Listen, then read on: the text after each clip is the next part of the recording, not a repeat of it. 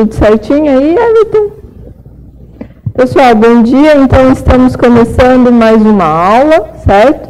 Hoje a gente vai ter a aula do professor David Mitchell, e ele é professor do Departamento de Química. Bioquímica, desculpa, certo? Então, já veio a professora Luciana, que também é da área de biológicas, né, na área de enfermagem. Aí agora tem o professor David, tá bom? Vou passar o microfone aqui.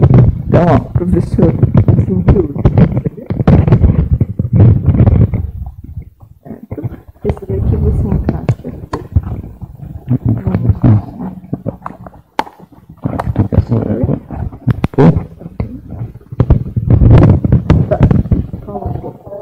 E o som tá bom? Bom? Tá bom? Pronto. Então vamos começar. Então eu vou falar hoje sobre projetos de pesquisa.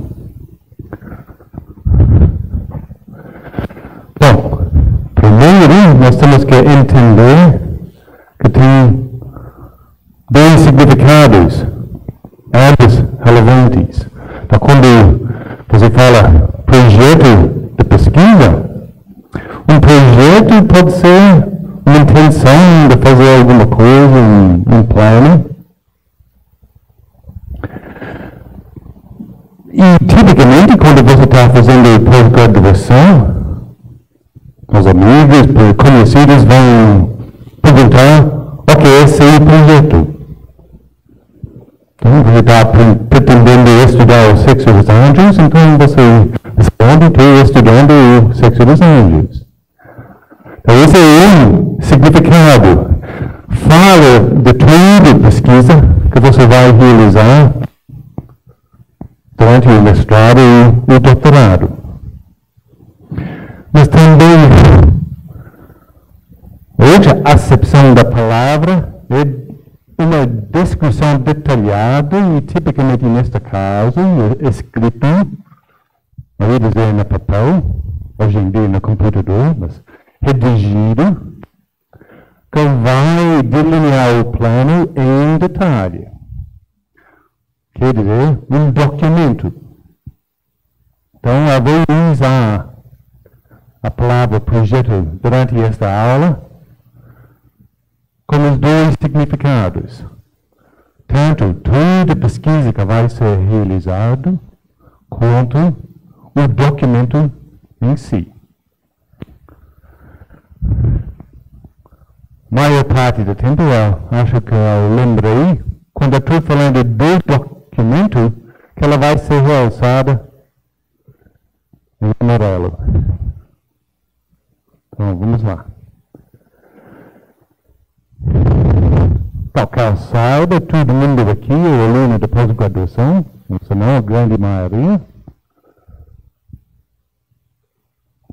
Agora que eu não sei, se vocês já são bem avançados no início, então, a questão é se vocês já têm um projeto de pesquisa, ou se você ainda não tem o projeto e não sabe exatamente o que você vai fazer, mas você está começando a decidir o que você vai fazer. Então, eu vou levantar 3 perguntas sobre o projeto. A primeira é: qual é a área do projeto? A grande área do projeto. Não exatamente o que você vai estudar, mas o que você vai estudar se insere onde. Então, não somente qual é a área, mas qual é a importância daquela área. Então, eu vou colocar um exemplo hipotético.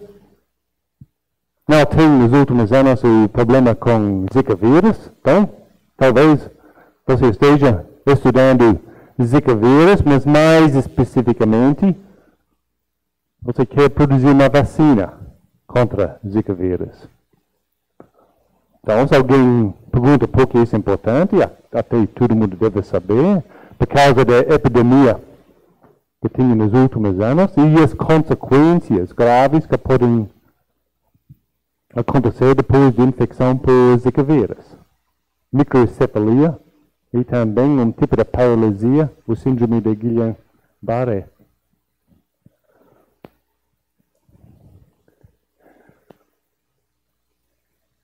Mas ainda assim, falar, vou fazer uma vacina contra Zika vírus não é necessariamente suficientemente específico. Então, apenas para vocês pensarem sobre o seu projeto de pesquisa, de ser mais específico ainda. Então, exatamente, especificamente o que você está pretendendo fazer. E, neste caso hipotético, a ideia é que você quer produzir certo tipo de vacina, baseado até numa fusão entre uma proteína de Zika vírus e outro vírus, SIV.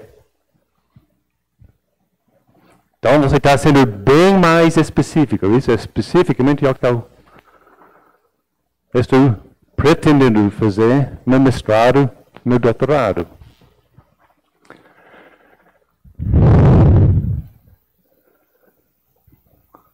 Agora, uma questão bem importante.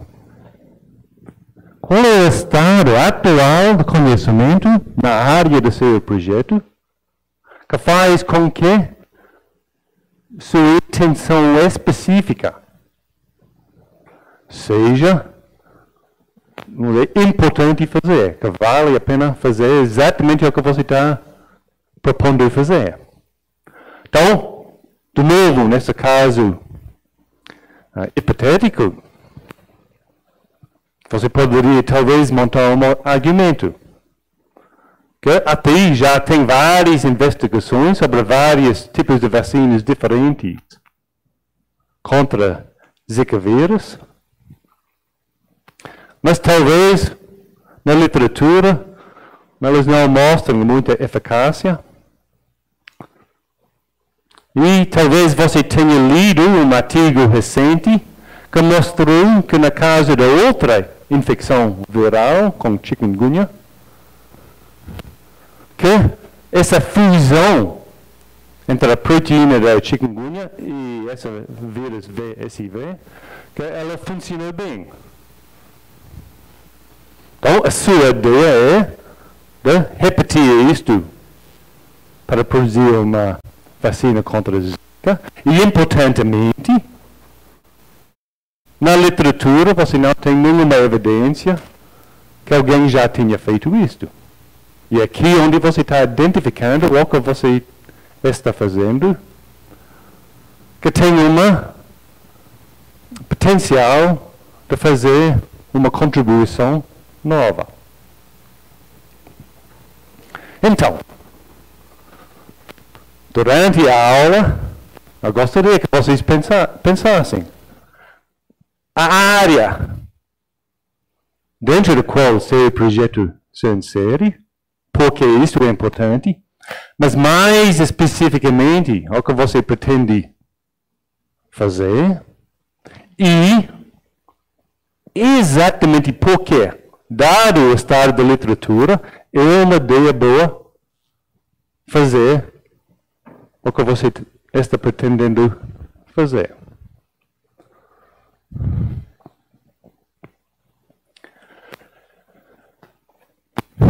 Então, durante a aula vai ter 4 sessões. Primeiro, vou levantar a pergunta: por que é necessário ter uma aula sobre projetos? Depois, eu vou para a questão, até um pouquinho antes do projeto em si, porque escolher projeto também tem a ver com escolher orientador. Então, vou levantar algumas perguntas que vocês devem pensar, ou já deveriam ter pensado, se você está mais avançado. Na escolha do projeto. Quando tem a área específica do projeto, como chegar numa questão de pesquisa apropriada. E, por fim, eu vou falar alguma coisa sobre a redação de um documento, o projeto escrito. Então, vamos lá para o primeiro assunto.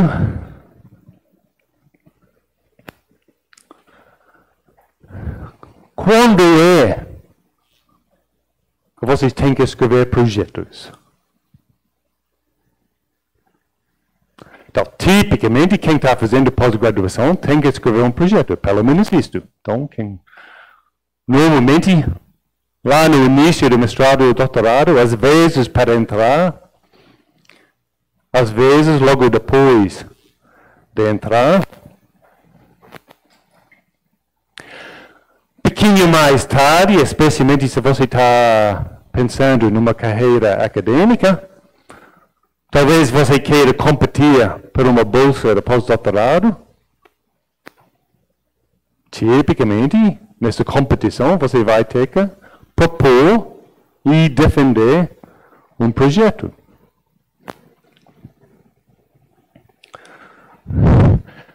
Se você ainda está pensando na carreira acadêmica, quer competir para uma vaga de professor pesquisador, hoje em dia, quase 100% que vai ter algum tipo de defesa do projeto durante o concurso. Entre outras coisas, uma das coisas vai ser a defesa do projeto. E claro, se você vai seguir uma carreira acadêmica ou como pesquisador, para conseguir financiamento, vai ter que escrever projetos. Então, nessas situações, o que vai acontecer se você escrever um projeto ruim? Então, se for no mestrado ou doutorado, tipicamente até você pode reprovar o projeto, mas vai ter segunda chance. Terceira, eu não sei, mas pelo menos uma segunda chance. Então, talvez não seja o fim do mundo. Se você escreva um projeto ruim na hora de competir para uma bolsa de pós-doutorado, os outros candidatos que escrevem projetos melhores vão ter mais chance de levar a bolsa. Então, a mesma coisa para concurso, para professor. Se o seu projeto não está bem pensado, bem escrito, os outros candidatos vão ter uma chance de pontuar maior naquele quesito. Então, eles vão ter mais chance de ganhar a vaga. Vai trabalhar carreira acadêmica como pesquisador. Acontece, quando o Científica estava financiando pesquisa, e fazendo a chamada universal, a taxa de sucesso era 1 em 10. 10% de chance de ganhar. Então, se o seu projeto não era excelente, os pesquisadores que conseguirem escrever um projeto excelente levarem todo o dinheiro, e quem não escreveu um projeto bom, dançou. Pronto. Então, o programa de bioquímica, e acho que os outros programas também, estão começando a pensar no que está chamado planejamento estratégico. A avaliação de capas dos projetos vai mudar um pouquinho. Era muito quantitativo de contar publicações, isso vai mudar um pouquinho e o planejamento estratégico vai ser bem importante. Então, quem faz planejamento estratégico tem que desenvolver uma visão do programa. E na minha cabeça, qualquer programa de pós-graduação, dentro daquela visão, tem que pensar, vamos ver, no perfil do mestre, também do doutor que é formado pelo programa. Nosso programa vai produzir doutores que têm essas habilidades. Na minha cabeça, uma das habilidades é que um doutor que sai do programa deveria ser capaz de conceber uma boa questão de pesquisa e, além disso, escrever um projeto, e não só escrever, mas escrever um projeto que seja competitivo na disputa para financiamento para as agências de fomento. Há uma pergunta: quantos dos doutores que saem do programa em que eu atuo, quantos delas realmente são capazes de fazer isto? Pronto, eu já tenho alguma experiência. Pela experiência, eu sei, primeiro, muitos alunos que entram no mestrado e doutorado quase não têm a mínima ideia de como escrever um bom projeto. Até dá para entender, mas também eu sei que muitos alunos que terminam o doutorado não têm muita ideia de como escrever um bom projeto. Também pela experiência, eu sei que muitos pesquisadores não sabem escrever um bom projeto. Então, vamos voltar. Muitos alunos que entram no mestrado e doutorado não sabem escrever um bom projeto. Dá para entender. Volta para a sua formação. Dificilmente, no segundo grau, vocês tinham muito treinamento até na redação. Talvez só para vestibular. Certamente, nada sobre projetos de pesquisa. Na graduação, tinha algum treinamento sobre como escrever um projeto de pesquisa? Deve ser raríssimo.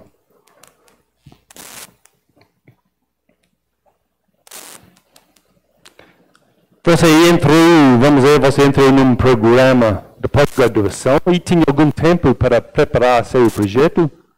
O programa ofereceu um treinamento na redação de projetos de pesquisa. Agora, às vezes sim, às vezes não. Tem um ponto pouco e um pouquinho tarde. Então dá para entender que os alunos, entrando no início da pesquisa, não conseguem escrever um bom projeto. E alguns alunos, vamos dizer, até nem entendem a importância. Eu vou trazer durante essa aula algumas coisas que chegaram a mim. Então, nós tínhamos um novo aluno de mestrado no grupo de pesquisa. E o projeto que ele escreveu era muito fraco. Muito fraco. Muito superficial, nada crítica. Então, nós reclamamos da superficialidade e até ele tinha algum treinamento, porque ele fez o TCC. E a resposta dele era: mas meu orientador de TCC falou que era para falar só de maneira bem geral. Se for necessário na arguição, você pode dar mais informação. Então, eu não vou culpar o aluno. Certamente, quando eu cheguei na pós-graduação, eu não tinha experiência, conhecimento para saber como escrever projetos de pesquisa. E nem esse aluno. O aluno não sabe como é o mundo de pesquisa. Todo mundo brigando para as migalhas que a CNPq joga para nós. Então, não tendo experiência, se o aluno acredita na orientadora TCC, eu não vou culpar o aluno. Vou culpar, nesse caso, a orientadora TCC, não deve falar coisas assim. Então, o ponto é, às vezes, alunos recebem vamos ver, sinais errados.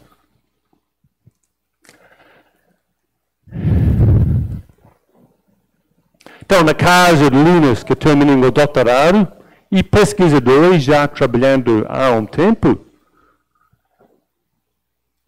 escrevendo projetos ruins.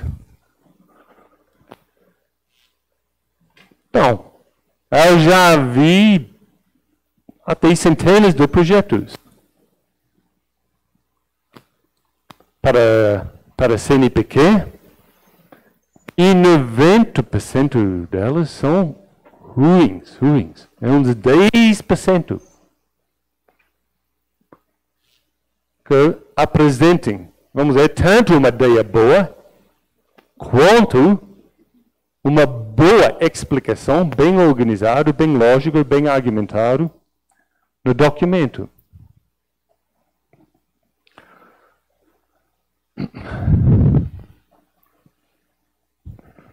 Então tem 70 projeto ruim aparece, vamos dizer, naquele nível, competindo para dinheiro nas agências de financiamento, obviamente tem alguma coisa bem errada aqui. Então, obviamente, de maneira geral, os cursos de pós-graduação estão até falhando. Vamos ver nessa, eu ia dizer obrigação, mas realmente elas deveriam treinar os alunos a escrever bons projetos.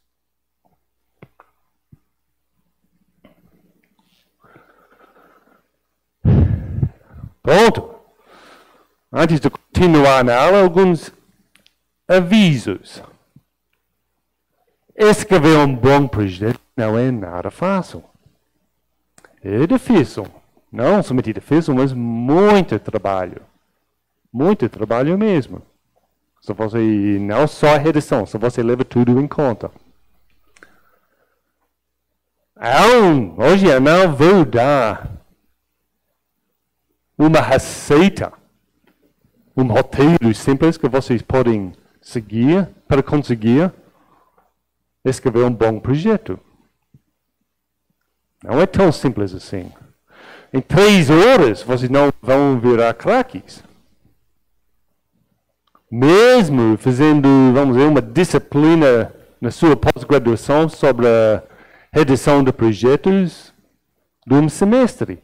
Dificilmente depois disso você vai ser um craque em escrever projetos. Então tudo isso é só o início de um processo longo de aprendizagem. Até um jeito que você aprende é os primeiros projetos que você manda para financiamento. Não.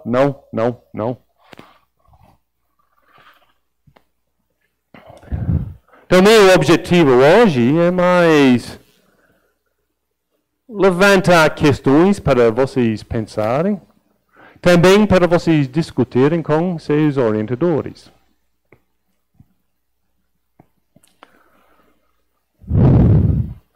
Outro aviso, então já falei que eu avaliei muito o projeto, mas grande maioria,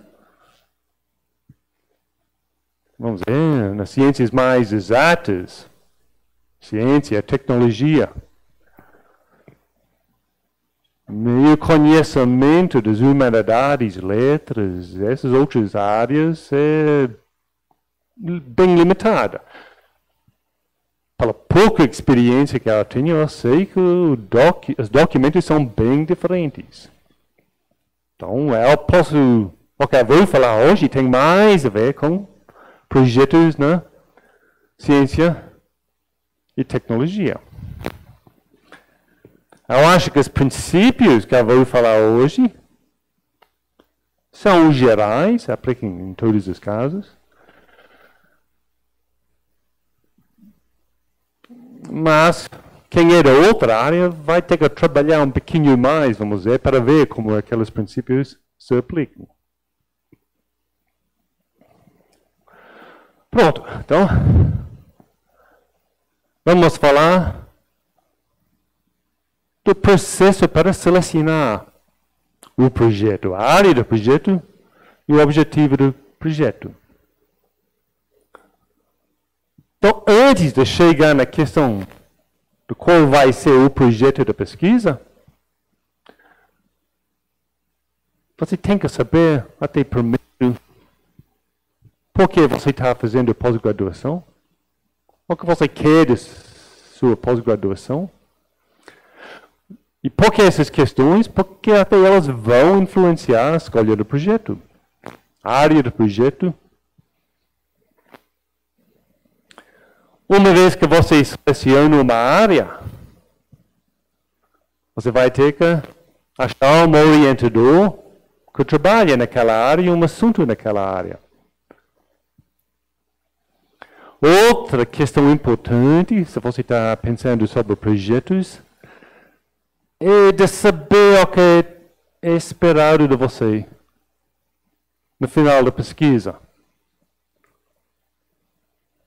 O que é esperado de você no final do mestrado, doutorado, em relação ao projeto que você vai desenvolver? Então, vou voltar e responder, ou considerar essas questões, uma por uma. Então, algumas perguntas para vocês pensarem. Por que você está fazendo pós-graduação? Para chegar onde? Qual carreira? Durante essa carreira, você vai estar onde? Isso poderia querer dizer muitas coisas. No Brasil, outro lugar no mundo, instituto de pesquisa, universidade, indústria. E o que você gostaria de estar fazendo? Dando aula, pesquisando, desenvolvendo produtos. E vocês podem adicionar as possibilidades a essa lista. E em qual área, quais assuntos você gostaria de estar trabalhando durante a carreira?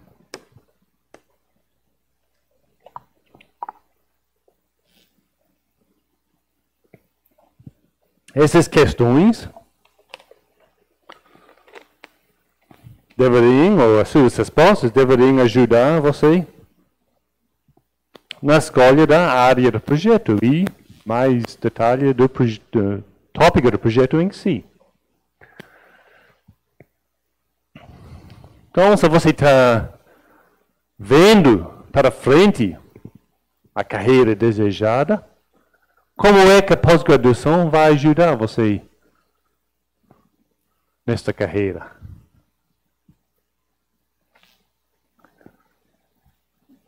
E nesta carreira que você está vendo, agora qual experiência, qual área específica você acha que vai ajudar você no futuro? Agora sim, uma questão bem específica que provavelmente vai direcionar a área que você vai buscar um assunto de pesquisa. Além da área, às vezes habilidades profissionais, técnicas, etc., que podem ser específicas para certas áreas. Se você quer trabalhar naquela área, tem que ser capaz de trabalhar, usar tal técnica, tal análise, alguma coisa assim. Se isso é necessário na carreira que você está pretendendo seguir, então, obviamente, você vai buscar isso no projeto de pesquisa, no mestrado, doutorado. Outra questão importante, o que é que você quer num orientador? E a resposta pode ser bem variada. E outra questão importante, tem um assunto específico que você acha muito estimulante, que vai motivar você?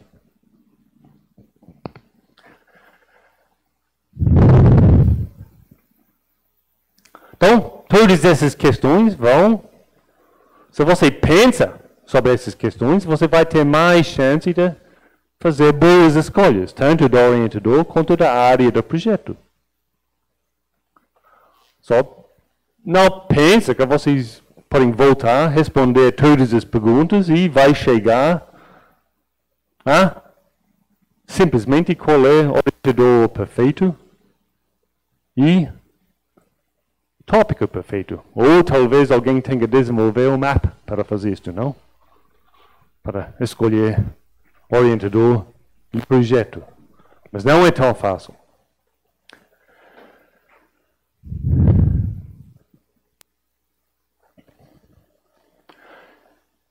O assunto da pesquisa, para mim, é muito, muito importante. Por quê? Você tem que ser motivado pelo assunto que você está fazendo na pós-graduação. Tem que ser bem motivado. Por quê? Você tem um horizonte, mestrado 2 anos, doutorado 4 anos, e aqueles 2 a 4 anos provavelmente não vão ser fáceis. Vão ter tarefas bem chatas, até bem difíceis. Inclusive, a redação do projeto pode ser uma tortura para algumas pessoas. Por mais que elas gostem da ideia do projeto, de redigir o projeto, pode ser uma absoluta tortura. Durante a pesquisa, pode ter etapas rotineiras, que você quase morre de tédio. Mas pode ter etapas bem difíceis que você acha impossível. As coisas durante a pesquisa podem dar tudo errado, nada como previsto. Pode ser bem desmotivador.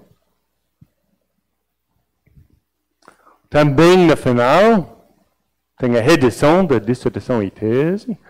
Se você é uma daquelas pessoas que não gostam de redigir documentos, então vai ser nova tortura lá no final. Então, aquele assunto tem que ser tão motivador que ajuda você a vencer todas essas dificuldades. E a maioria das pessoas enfrentam dificuldades durante a pesquisa. Eu falo da experiência. Numa altura entrei em depressão durante o doutorado.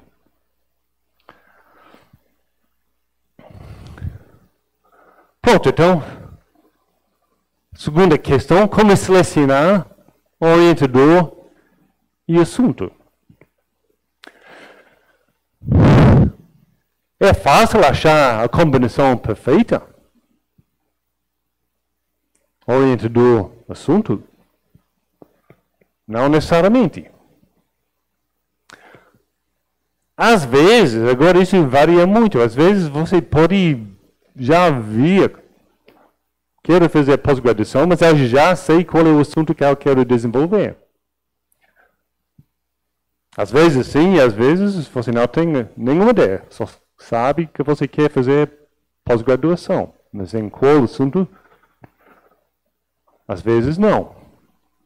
Mas então, mesmo sabendo, você vai achar um orientador que é disposto a orientar você naquele assunto?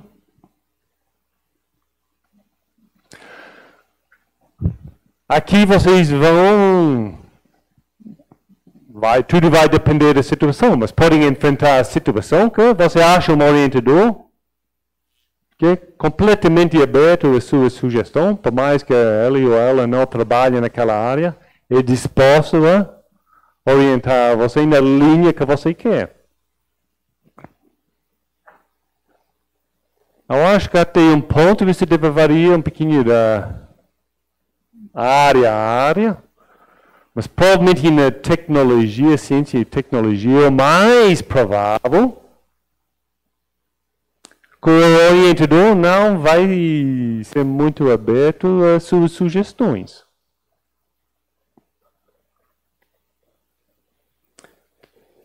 Provavelmente vai dar para você uma lista, tema, mas um tema razoavelmente aberto, mais um tema, e deixa alguma flexibilidade dentro daquele tema para você selecionar um assunto mais específico. Mas também vão ter casos que o orientador quer coisa bem específica feita. Ou você faz isso, ou você não trabalha comigo. Então, o aluno, buscando assunto orientador, vai deparar com uma ou mais dessas situações.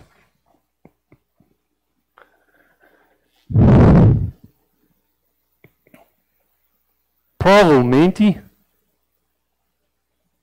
vai ser bem difícil achar o orientador perfeito e assunto perfeito para você. Então, você vai ter que achar um balanço entre o orientador, pelas qualidades que você está percebendo que ele ou ela tem, e o jeito que é disposto a orientar. Mas tem que ser suficientemente motivador. E por que tudo isso é importante? Porque tudo isso vai influenciar o assunto da pesquisa que você vai pesquisar durante o mestrado ou doutorado.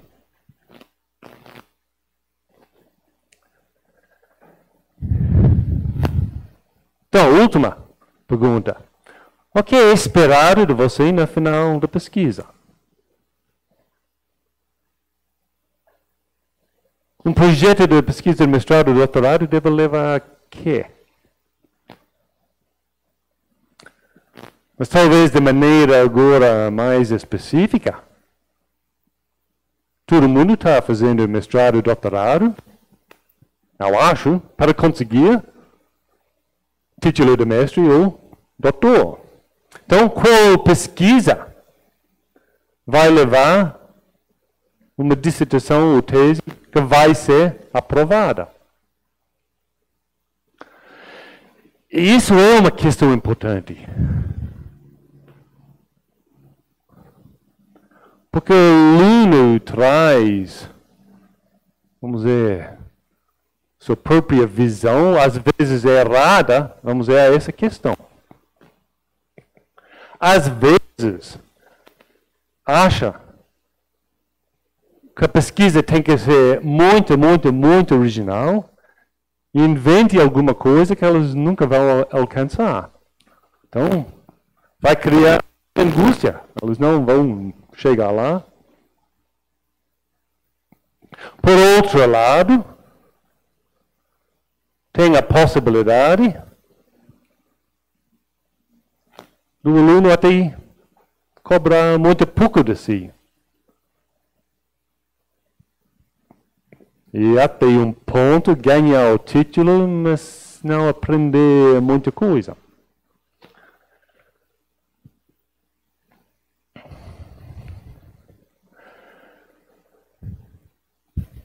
Então, certamente, quando eu entrei na pós-graduação, eu tinha a ideia na cabeça que, na ciência, a pós-graduação é para fazer uma contribuição original. Então, normalmente, na ciência, o aluno vai entrar na pós-graduação com essa ideia na cabeça. Só tem que apontar que, uma contribuição original vai variar da área para área. Se falar mais de ciência e tecnologia, de outras áreas, menos.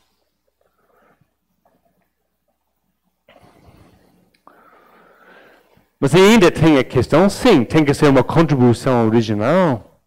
Mas o que é uma contribuição original que é suficientemente boa para merecer o título de mestre o doutor.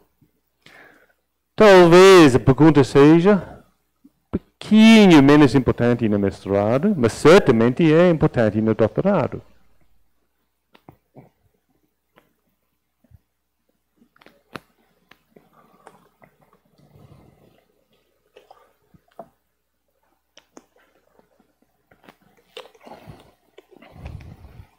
Então, ok, uma contribuição suficientemente boa.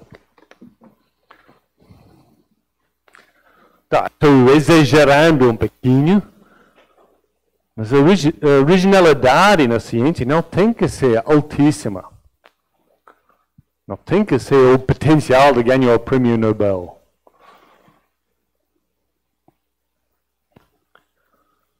Também, por outro lado, não é que eu estou fazendo uma combinação de coisas que ninguém nunca publicou sobre isso antes. Não é necessariamente que isso vai ser uma contribuição original boa. Então eu tenho os dois extremos aqui, cobrando de mais e talvez cobrando de menos. E de novo, posso falar alguma coisa da ciência e tecnologia. De outras áreas. Então, tem questão da contribuição, a qualidade daquela contribuição, o que é considerado contribuição boa, vai variar da área a área. Importante discutir essa questão com o orientador.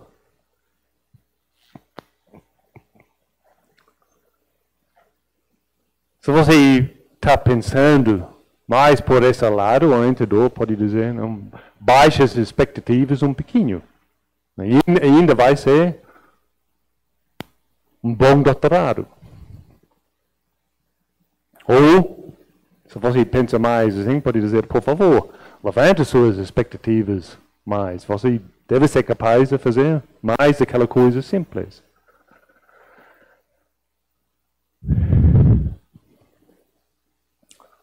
Então, um exemplo mais específico, na área da biotecnologia, que é a área que é o trabalho da pesquisa, é comum ver projetos onde o argumento do projeto é alguma coisa assim. Isso vai ser a primeira vez que alguém usou o substrato tipo A para cultivar micro-organismos tipo B, num bioreator tipo C, para produzir produto tipo D. Talvez tenha um monte de estudos sobre A, B, C e D em outras situações e você é a primeira pessoa para juntar essas 4 coisas num projeto. Mas certamente na área da biotecnologia, vamos ao fato que ninguém nunca fez antes. Não faz com que seja uma boa ideia fazer isto. Não é simplesmente o fato que ninguém fez que é uma boa ideia fazer. A questão é, por alguma razão, você tem que ser capaz de argumentar por alguma razão que essa combinação que ninguém estudou antes vai ser melhor ou vai ter o potencial de ser melhor do que alguma coisa que está sendo feito atualmente.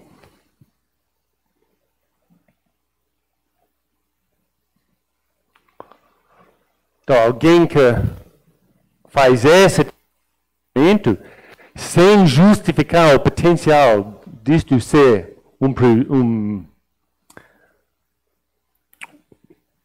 de desenvolver um processo melhor, melhorar alguma coisa, está cobrando insuficientemente de si no projeto. Dificilmente o projeto vai competir bem, especialmente nas agências de fomento. Então, eu gostaria que todo mundo até pensasse um pouquinho sobre qual seria o tipo de projeto que tem pouca chance na sua área de fazer uma contribuição suficientemente boa. Por quê? Para evitar fazer esse tipo de projeto.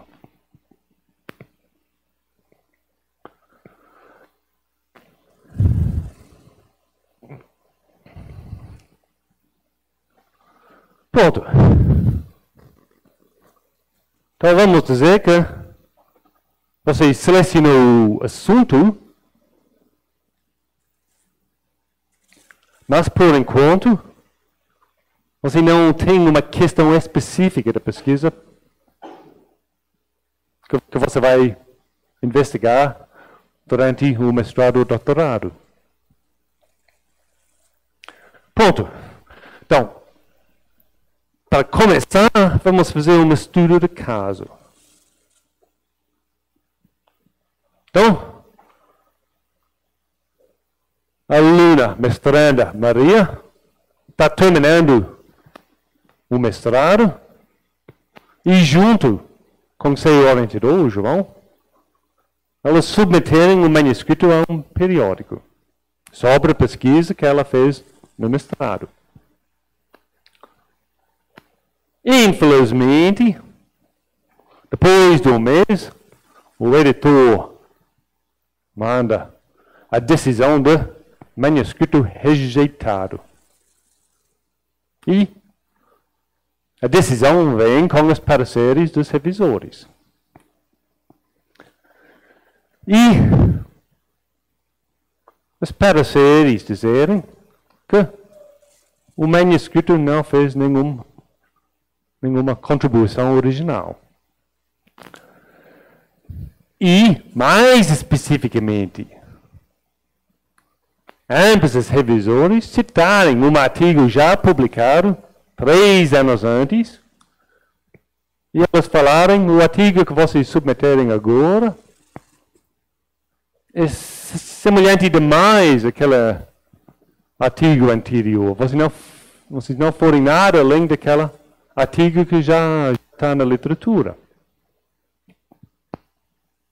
E vamos dizer que nem Maria nem João sabiam daquele artigo antes disso ser apontado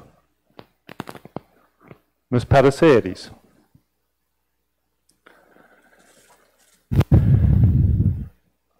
Então vamos supor que realmente os revisores têm razão. Que o artigo da Maria é bem semelhante àquele artigo já publicado. Que isso de fato é verdade. E eu coloquei 3 anos porque aquele artigo já estava na literatura quando Maria começou, para um mestrado típico de 2 anos. Então nós temos um problema aqui, mas nós vamos culpar quem? A aluna? O orientador? Editor, revisores? Não, acho que não.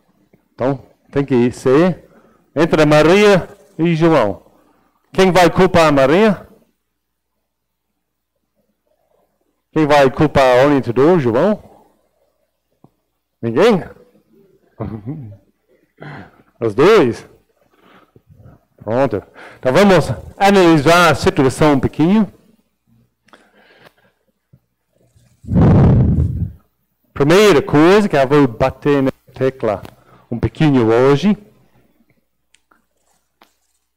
Se uma questão de pesquisa, você tem que saber o estado de conhecimento na área acerca daquela questão. Tem que saber.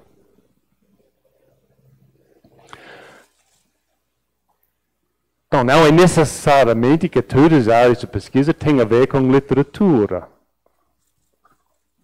Mas ciência e tecnologia certamente sim, e muitas áreas até sim. Então, nesse caso, isso quer dizer que você tem que conhecer a literatura relevante.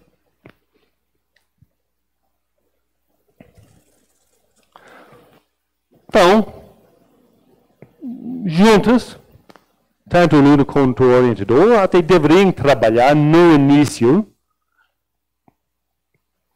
para saber que a questão que a aluna vai desenvolver é bem pensada no contexto da literatura.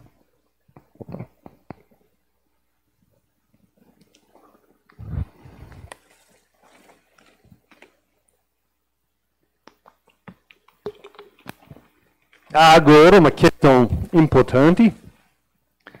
Quem na graduação aprendeu pesquisar, fazer pesquisas na literatura, mas bem feitas, bem sistematicamente. Porque basicamente você tem que vasculhar a literatura.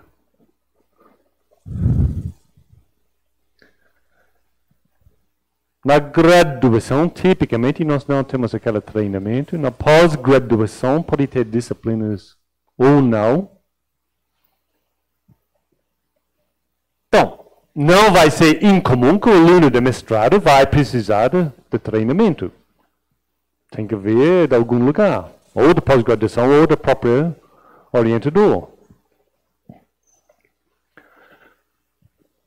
Se vocês não sabem como fazer buscas na literatura da maneira correta, então, semana que vem, fiquem acordados, porque o tópico é revisão sistemática.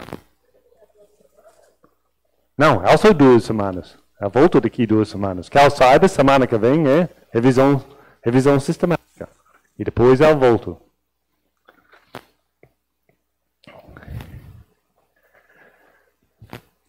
Mas talvez o ponto mais importante aqui,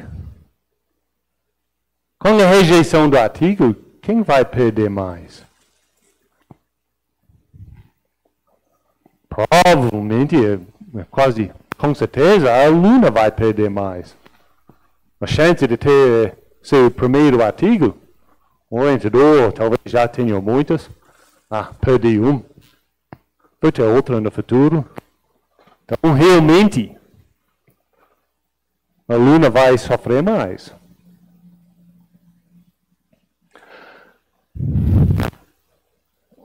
Culpa eu não sei, mas a responsabilidade eu vou jogar no aluno.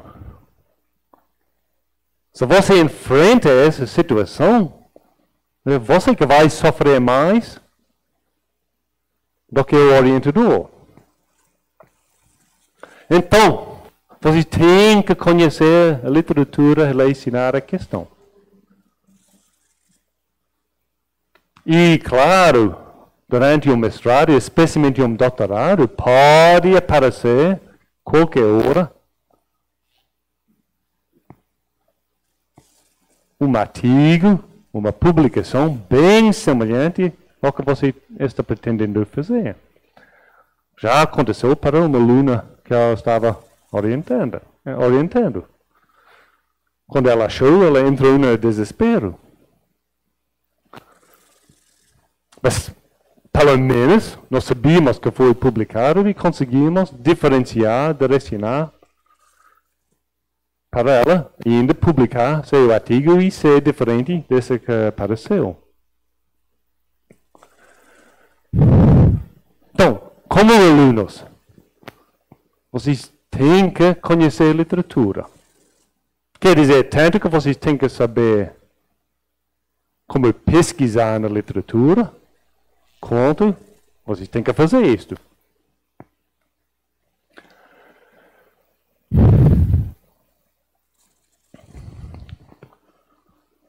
Então, para escrever um projeto de pesquisa, antes dessa etapa de escrever, tem 3 etapas bem importantes. Todas, claro, têm a ver com a literatura. Tem que localizar a literatura relevante, mas isso não é suficiente. Tem que analisar essa literatura e tem que formular a questão, e é essa questão que agora você vai até vender dentro do projeto.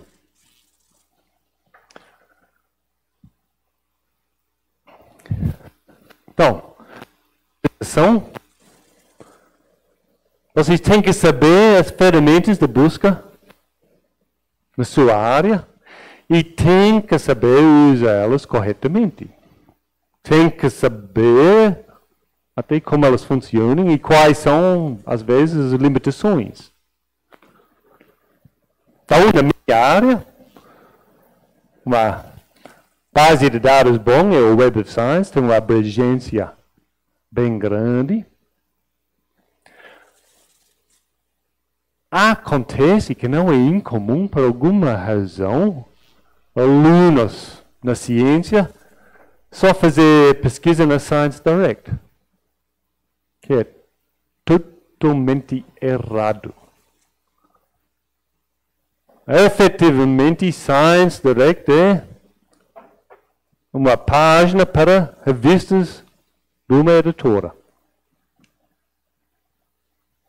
Então, os alunos, em vez de pesquisar o universo das publicações, pegaram uma galáxia e só olhando aquela galáxia. Então, tem que ter uma base de dados abrangente. Então, nas diversas áreas, vocês vão ter que saber quais bases de dados têm uma cobertura abrangente. Nas ciências, Web of Science não é necessariamente a única, mas tem uma abrangência de muitos editores e os editores mais importantes. Felizmente, nós temos acesso para o Web of Science pelo portal da CAPES ainda. Mas não é suficiente só saber que uma base de dados boa para fazer pesquisa, tem que saber fazer as pesquisas. Porque se você é um aluno começando e você escreve Zika no campo de busca, vai voltar uns 6.000 artigos. Alguém tem paciência de passar por 6.000 títulos para ver que são importantes? Então, vocês vão ter que saber como refinar as pesquisas. E a questão é que vocês têm que refinar sem cortar os importantes.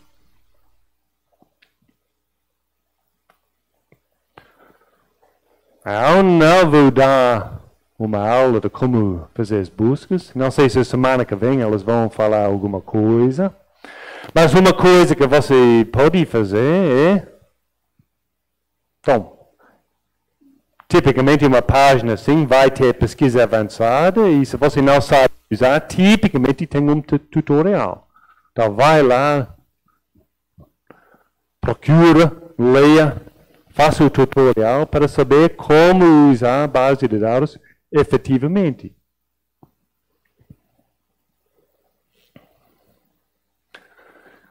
E quem, pela própria experiência, eu sei que quem está começando numa área, provavelmente não faz muita ideia de qual é a melhor combinação de palavras-chave de usar.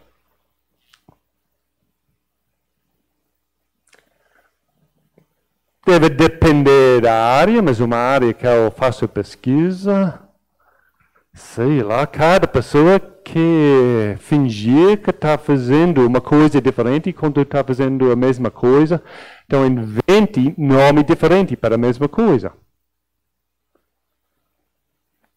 Quer dizer, se você quer pesquisar para aquele assunto, você tem que colocar um monte de sinônimos. E toda aquela lógica é aquela combinação, vamos dizer, meio matemática da lógica, para pegar todas as combinações que as pessoas inventaram e usar na área. Mas levou tempo para eu descobrir todos esses jeitos diferentes que as pessoas usem para falar da mesma coisa. Tipicamente, seu orientador vai ter um pouquinho mais de experiência, então fala sobre a palavra-chave com o orientador. Mas, além disso, seja atento durante a leitura. De repente, você vai deparar com palavras que você nunca teria pensado, mas as pessoas estão usando. E com isto, você já fez pesquisas, e agora você achou novas palavras-chave. Talvez você tenha que voltar e refazer as pesquisas, usando também essas novas palavras-chave juntas.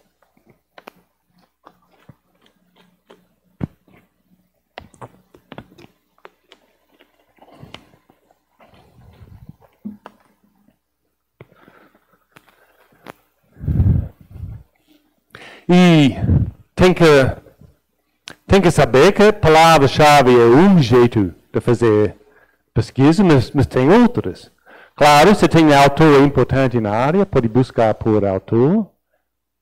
Mas às vezes também é bom seguir, vamos dizer, o fio de um artigo recente e olhar as referências daquele artigo. Vamos dizer, indo para o passado. Mas hoje em dia é bem fácil achar, você tem um artigo antigo, importante, e você acha quem está trabalhando no meio assunto realmente deveria citar aquele artigo? Então, você pode ir fazer uma pesquisa para quais artigos mais recentes citarem aquele artigo mais antigo. É outra boa estratégia.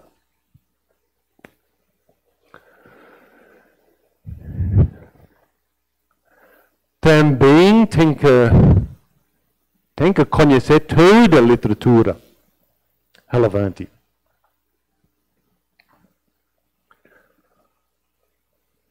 Então, não posso dizer muitas áreas, só um pouquinho da ciência e tecnologia. Ciência e tecnologia, majoritariamente, a informação você vai achar em artigos científicos, em periódicos. Mas a questão é, não só. Pode ter informação importante em patentes, análise de congressos, livros, teses, dissertação e até simplesmente em páginas da internet. São todas fontes válidas, podem ter informação importante. Em alguns desses casos, talvez algumas das ferramentas de busca podem procurar em patentes, análise do Congresso. Então tem que saber como usar as bases de dados para achar essas outras fontes um pouquinho menos tradicionais. E uma coisa que eu falaria, eu usaria bases de dados, vamos dizer, científicos. Mas hoje em dia, sempre eu vou fazer uma busca no Google. E não o Google acadêmico, o Google normal. Por quê? A lógica do Google, o jeito que ela pensa, vamos dizer, é diferente. E nunca se sabe, vai achar alguma coisa que você nunca teria pensado suficientemente para achar. Talvez não, mas tem essa chance.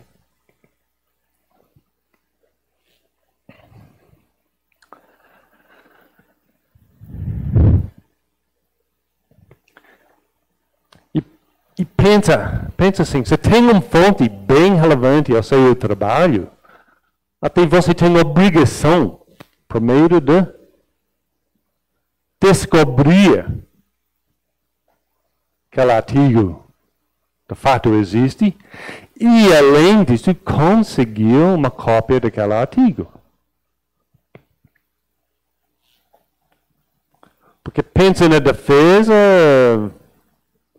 você até sabia que tinha o artigo, mas tinha que pagar, sei lá, $50 para ter acesso ao artigo, decidiu que não ia pagar $50. E o examinador na defesa reclamou que você não citou esse artigo importantíssimo. Você vai responder, a CAPES não fez assinatura, aquele periódico? Isso é defesa suficiente? Eu acho que não. Então, seu artigo é importante, você tem que ir atrás para conseguir uma cópia.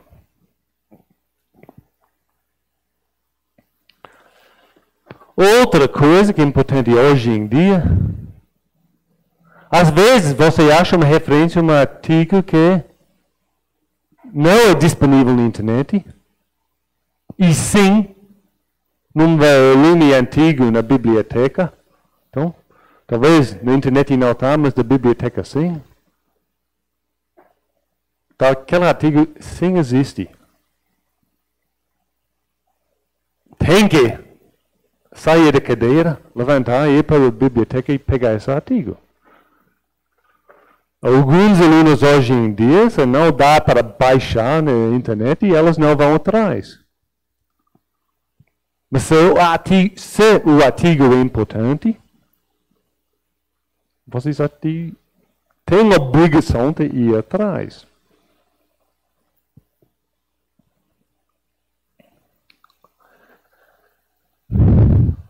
Ainda falando da literatura. Mesmo com uma busca razoavelmente bem pensada,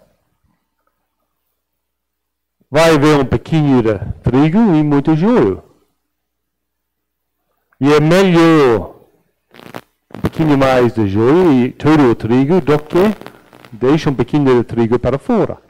Então, a pesquisa deve ser um pouquinho abrangente demais e não um pouquinho restrito demais.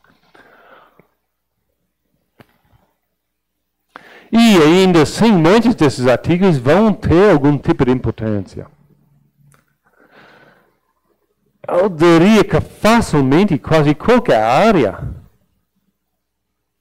você provavelmente seja capaz de achar literatura, artigos suficientes para nem ir para o laboratório fazer pesquisa e só ficar lendo dia depois dia durante todo o mestrado e ainda assim vocês não vão ler suficiente.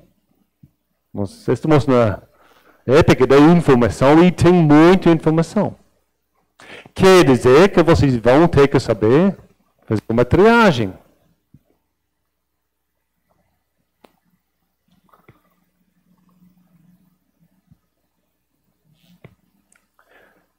E é importante dedicar o tempo. Vamos dizer, um tempo bom para conhecer a literatura. Então, claro, tem a questão,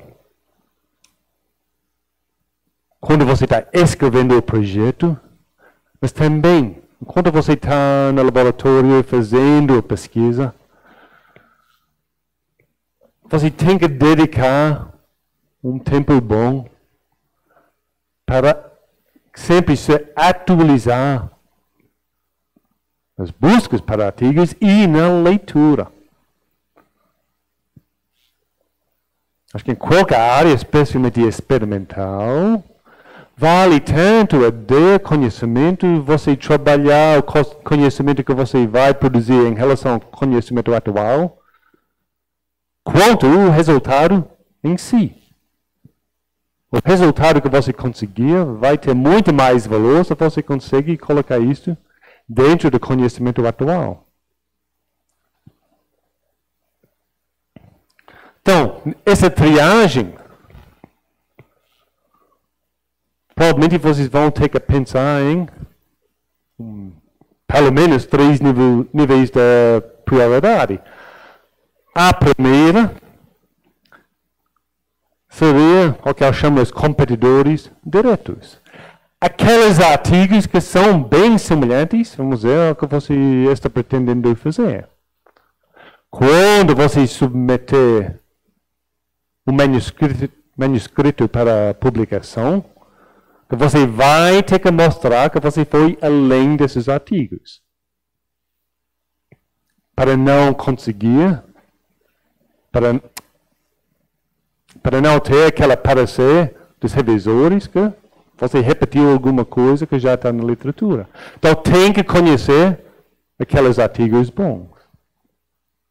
Daquele exemplo que eu dei sobre a Zika, obviamente o artigo mais diretamente competidor, que você vai ter que diferenciar seu trabalho daquela, é aquela que deu a ideia no primeiro lugar, o artigo sobre outro vírus, vacina semelhante contra outro vírus.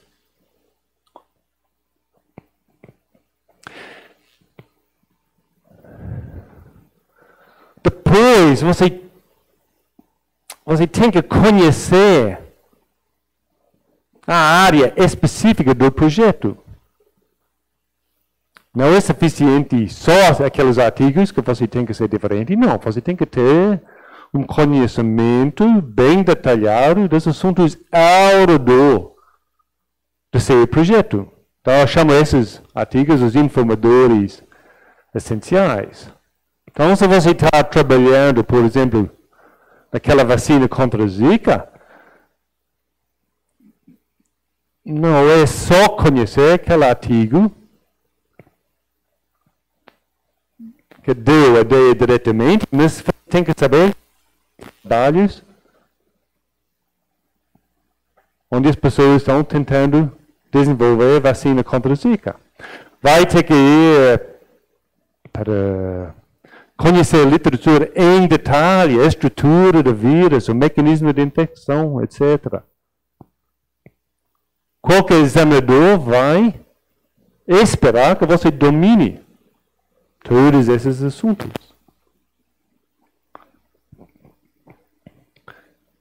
E ainda vão ter outros que eu vou chamar de periféricos, mas não é que eles não são importantes.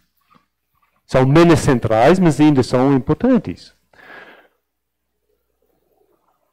Se você está querendo construir uma carreira onde você vai ser perito em certo assunto, então você vai ter que ter um conhecimento, vamos dizer, ainda mais geral.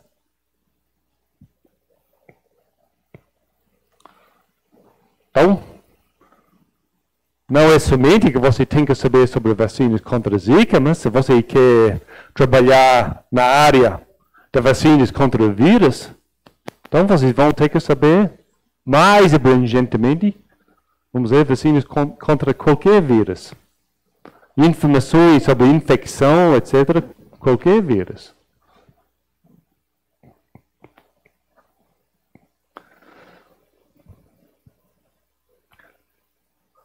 Obviamente, você tem que ler prioridade 1, prioridade 2, o tempo que sobra, vamos dizer, vai determinar quanto você pode ler da prioridade 3.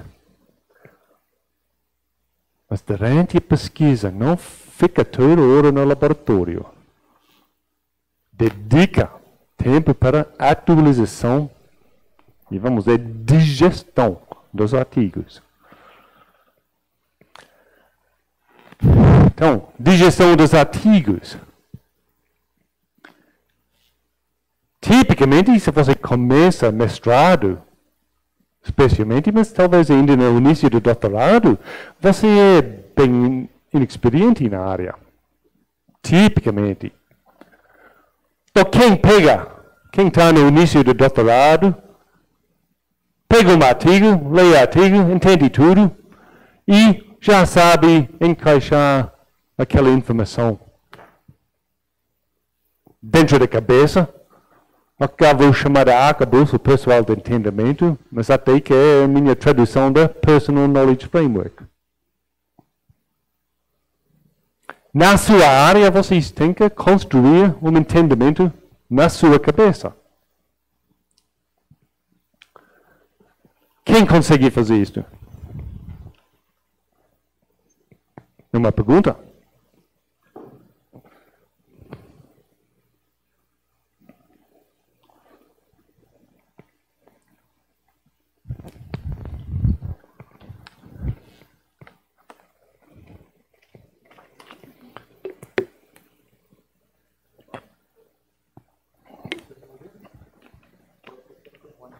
Pode? Sim. É uma dúvida que está perguntando. É necessário o trabalho de mestrado deve falar sobre um tema inédito, evolução de métodos, etc. Ou pode abordar um tema já existente, mas de uma forma diferente? É necessário no mestrado, mas acho que a questão é qual é o grau de originalidade que precisa. Efetivamente é isto. E acho que depende muito da área. Teria que... Engenharia? Primeiro, fala com o orientador, discute isso com o orientador.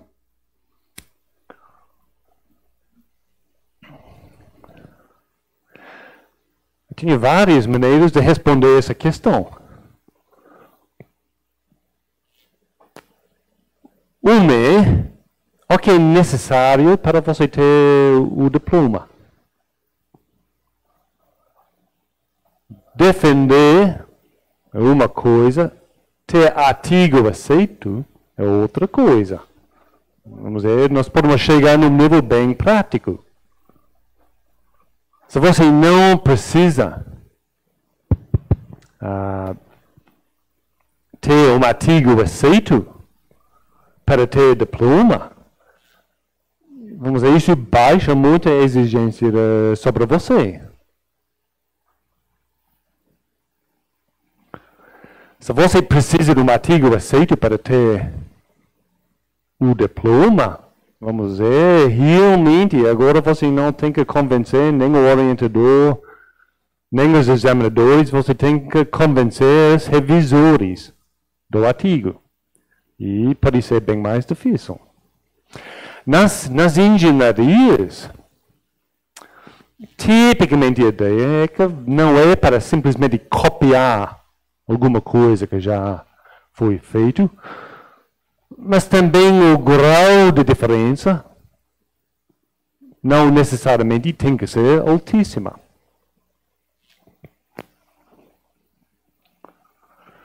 Mas é difícil agora dar uma resposta mais específica.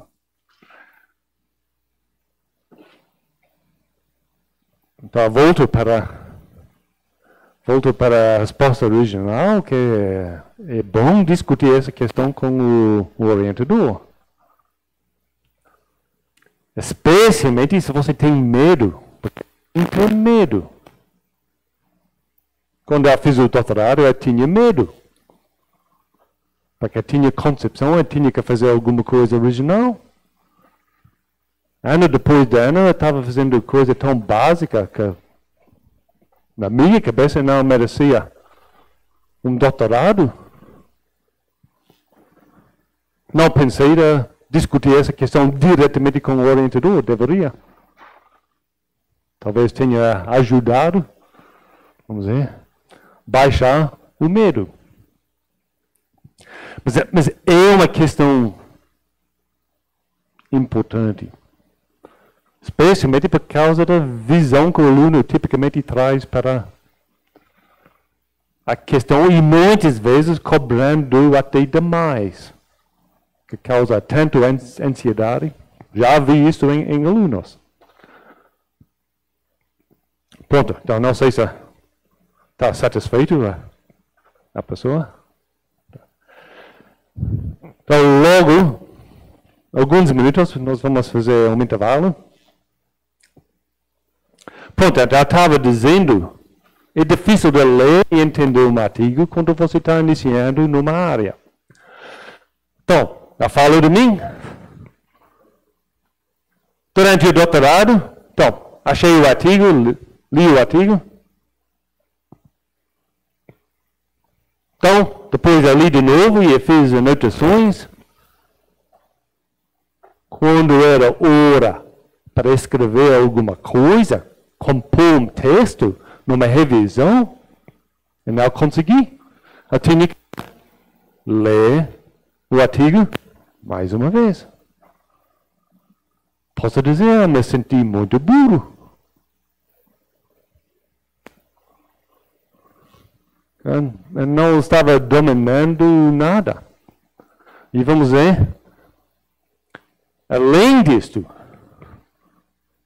ainda eu me lembro que o que eu tinha na cabeça era uma sopa de coisas voando aqui e lá. Muitos pedaços de informação na minha cabeça, mas nada de estrutura. Então, era claro para mim que eu não tinha domínio da área e eu entrei em depressão. Então, se alguém está deprimido na pós-graduação, por uma razão ou outra, é comum. É comum. E vamos dizer, as coisas somente melhorarem depois do doutorado. Quando eu tinha ideia que eu tinha algum tipo de domínio de literatura, era somente depois do doutorado que eu decidi pegar a revisão do doutorado, revisão bibliográfica do doutorado, e tentar publicar uma revisão num periódico. Era nesta época que eu comecei a sentir que eu tinha domínio. Que eu poderia ler novos artigos e eu até sabia colocar aquela nova informação dentro do contexto do que eu já sabia. Então, obviamente, até sem eu perceber, ao longo dos anos, e muita leitura, e muita depressão, eu consegui até construir, na minha cabeça, um entendimento da área. Pronto.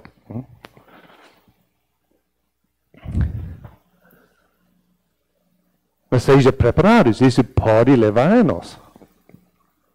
E como eu escrevi lá, você pode ser tanto esforço mental que você fica careca, não?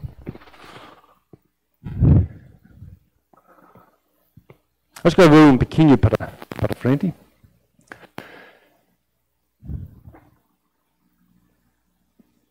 Para trabalhar a literatura durante a pós-graduação, não tem nada melhor do que escrever uma revisão. É muito melhor do que simplesmente ler os artigos. Escrever uma revisão e não simplesmente uma revisão onde você quase copia a ideia e coloca, vamos ver, agora, hoje em dia, na sua tela.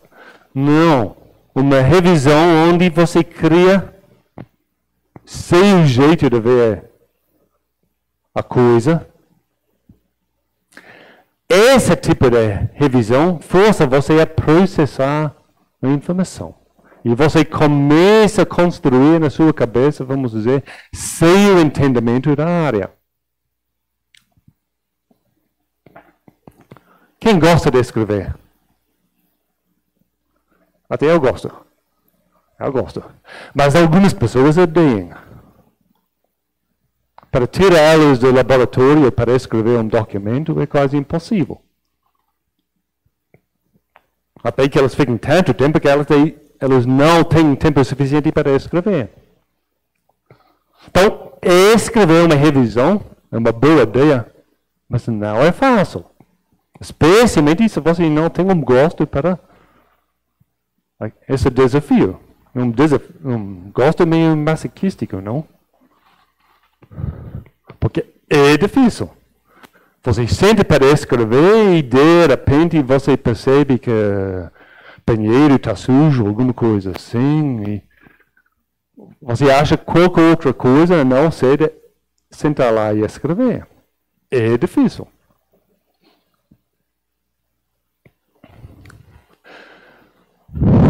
Então, essa revisão é bom tentar escrever. Por quê? Para um projeto, para ter um projeto bom, você tem que dominar a literatura. Escrever uma revisão ajuda você a dominar a literatura. Só que o tipo de revisão que eu estou pensando, provavelmente não seja o caso simplesmente de pegar e colocar no projeto. Possivelmente seja comprido demais, não suficientemente crítico. Mas, o tipo de revisão que eu estou pensando, sim, tipicamente poderia, lá no início da dissertação ou tese. Então, acho que agora sim é uma hora boa para fazer um intervalo. Uns 15 minutos? 10 minutos, pronto, 10.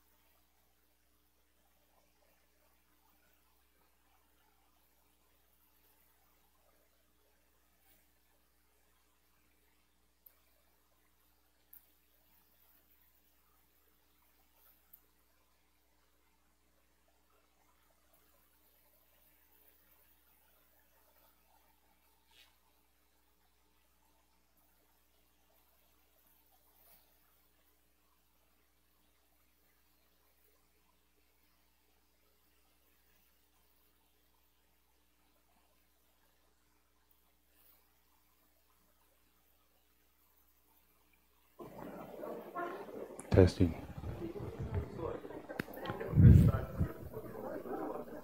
Tá boa? Sim. Eu gostava da universidade. E tem antropologia lá também. Tem? Desculpa? Tem antropologia lá também. Deve ter, sei lá.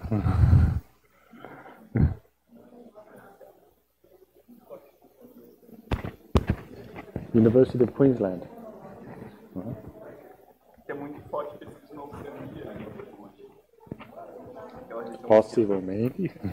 Possivelmente. Nas ciências biológicas, talvez seja melhor do país. Talvez. Em termos gerais, acho que é quarta.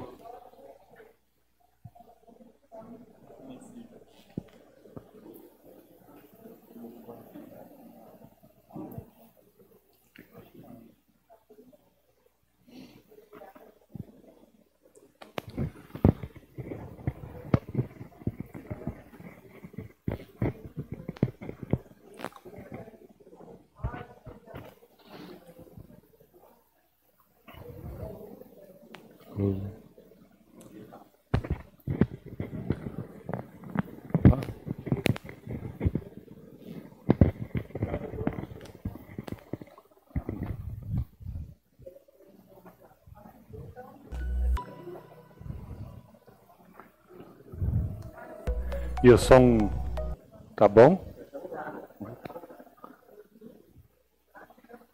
Quer começar? Pronto.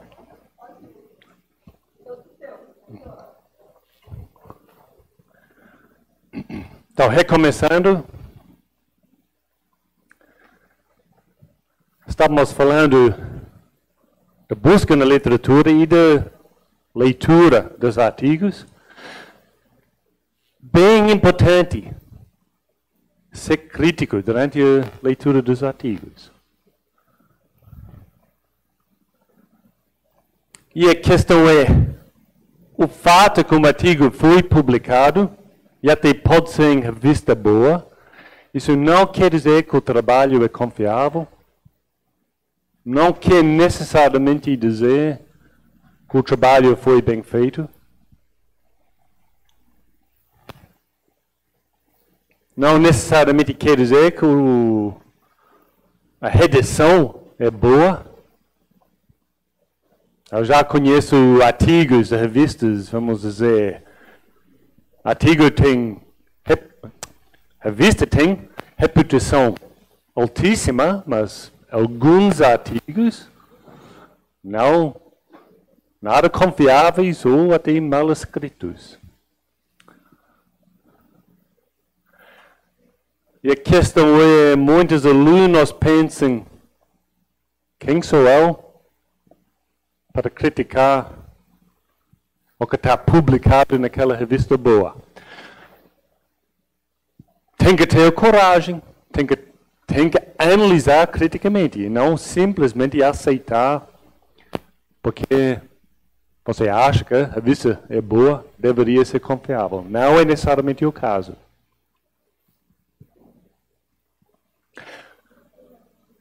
Porque nessa análise crítica, é aqui que você vai chegar na questão da pesquisa.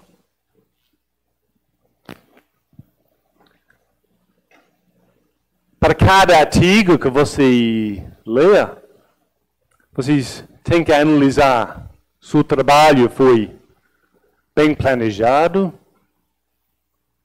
experimentos apropriados, metodologia apropriada, protocolos apropriados, controles necessários.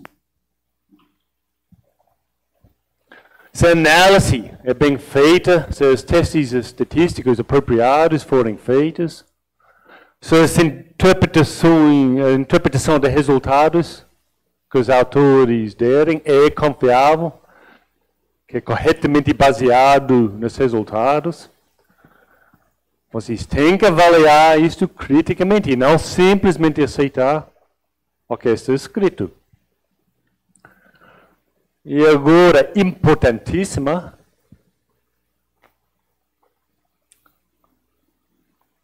quais são as contribuições originais que aquele artigo traz para a área do conhecimento, forem identificados explicitamente, e sim, você concorda com a avaliação que os autores escreverem sobre o próprio trabalho. Às vezes elas não fazem, elas não escrevem quais são as suas contribuições de maneira explícita, então você mesmo vai ter que pensar e avaliar isto.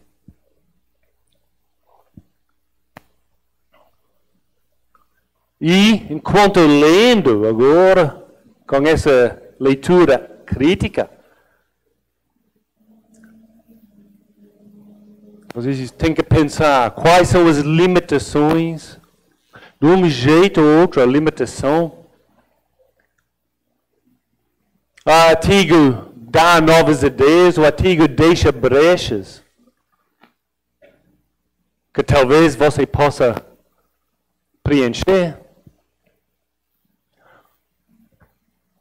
Essa parte é essencial, porque é daqui que provavelmente vai nascer, vamos ver, a rota específica, a questão específica, a rota específica que você vai seguir durante a pesquisa. Então é daqui que você vai chegar no que eu vou chamar de questão da pesquisa.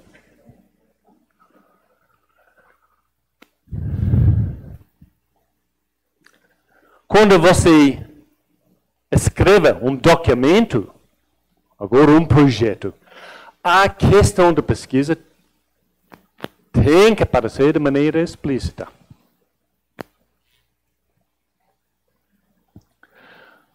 Muitos projetos que as pessoas escrevem, até isso não é o caso. Parece que as pessoas pensam, estou trabalhando num assunto quente. Alguns anos atrás, Zika era bem quente. Estou trabalhando na Zika.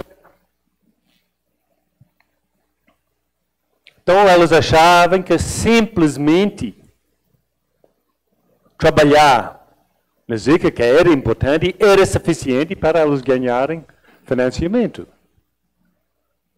E não é o caso. Você tem que ter certa questão da pesquisa importante e tem o potencial de fazer contribuição para a área.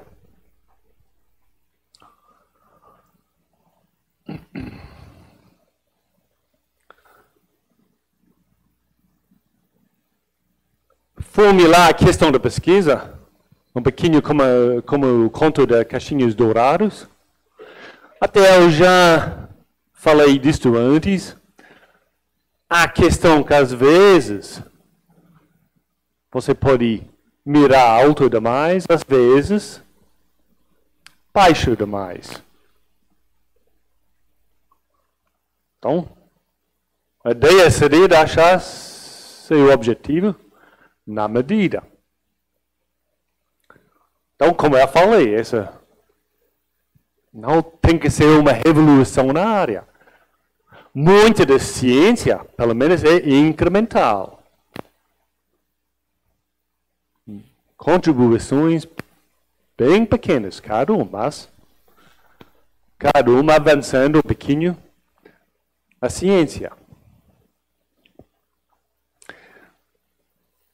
Mas também não vá para outra área e fazer alguma coisa muito simples. Talvez ninguém nunca fez, mas alguém olha o que você fez e fala, e daí? E você não tem muita resposta.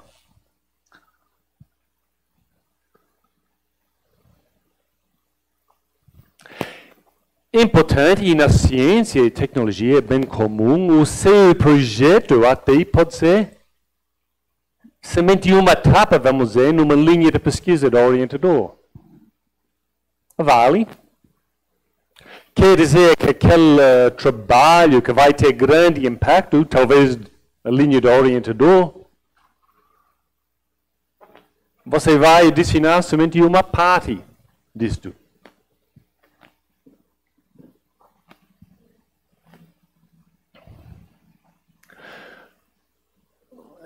É difícil dizer que na medida deve variar de situação a situação, da área a área.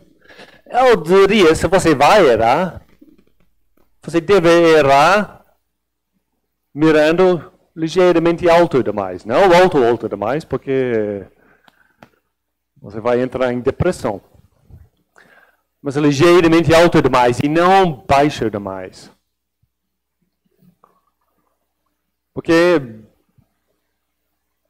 durante a pesquisa, você realmente colocou alguma coisa um pouquinho ambicioso demais, você pode baixar as expectativas.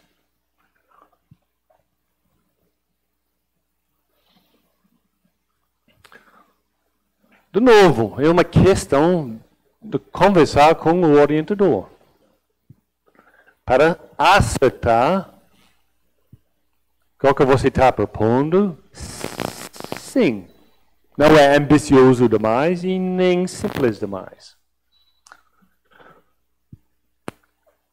Pronto, agora, questão da redação do projeto.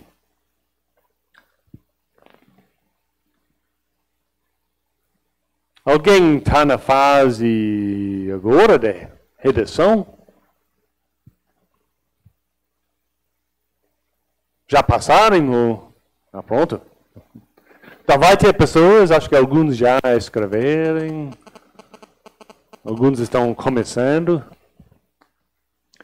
Então vamos ver, você tem um orientador assunto, foi para a literatura, leu um monte de literatura criticamente, até chegou numa questão de pesquisa. E agora é a hora de escrever um documento,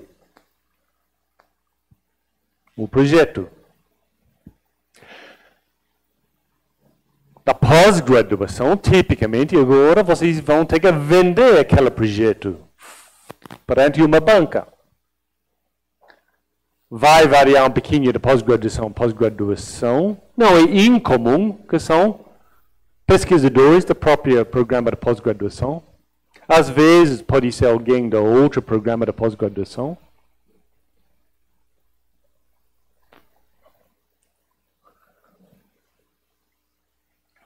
A apresentação e até a defesa pode ser tudo por escrito. Às vezes pode ser oral. É comum. Até ambas. Então você entrega um documento, mas também tem que fazer uma apresentação. Claro, depois vai ter uma arguição. Então, eu estou pensando, ok, vou falar agora, estou pensando no documento. Para mim, a apresentação tem que fazer as mesmas coisas, mas a dinâmica de uma apresentação em um documento são um pouquinho diferentes. Mas os princípios vão ser os mesmos.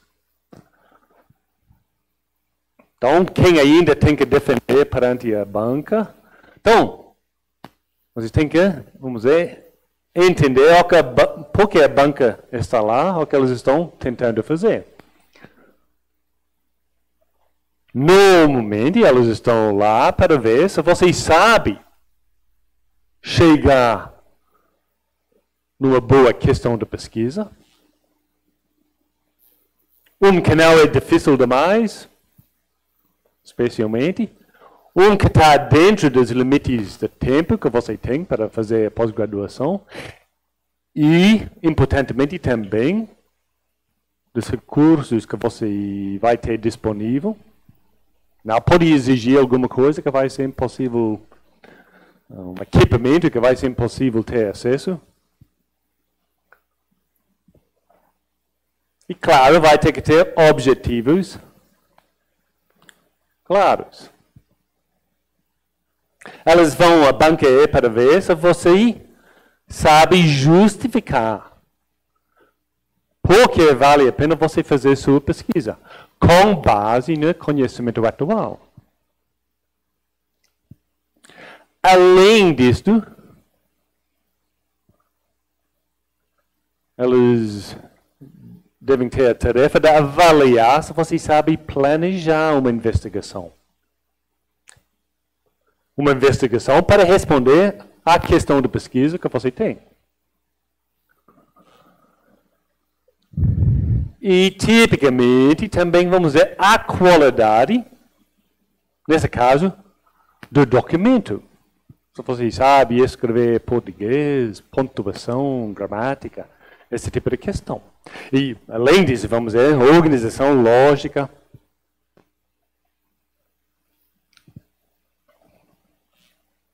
Tipicamente, na pós-graduação, você vai receber um parecer da banca.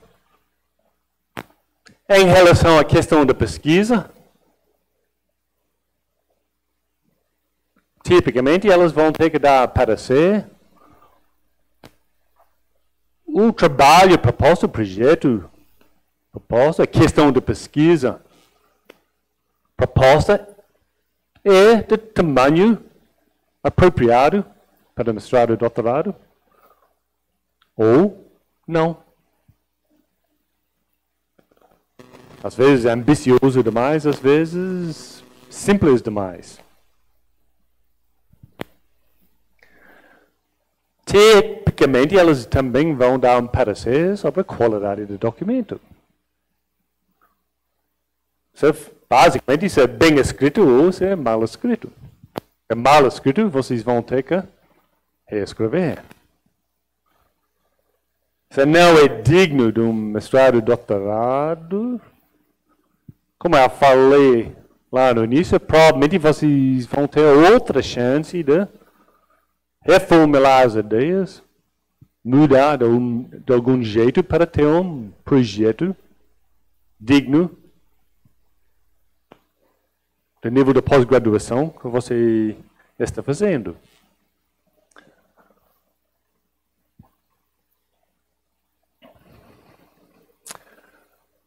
Eu diria, quanto mais crítico, quanto mais chato a banca, melhor.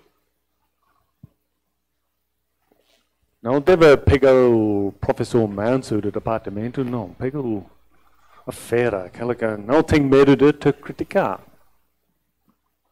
Por quê? Se tem qualquer problema com suas ideias, é melhor descobrir na defesa do projeto do que na defesa do doutorado ou mestrado. Então, quanto mais críticas antes, vamos dizer, melhor.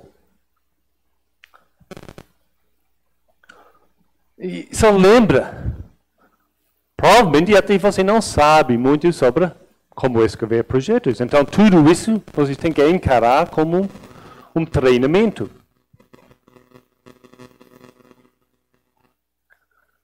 Quem está pensando em ser pesquisador?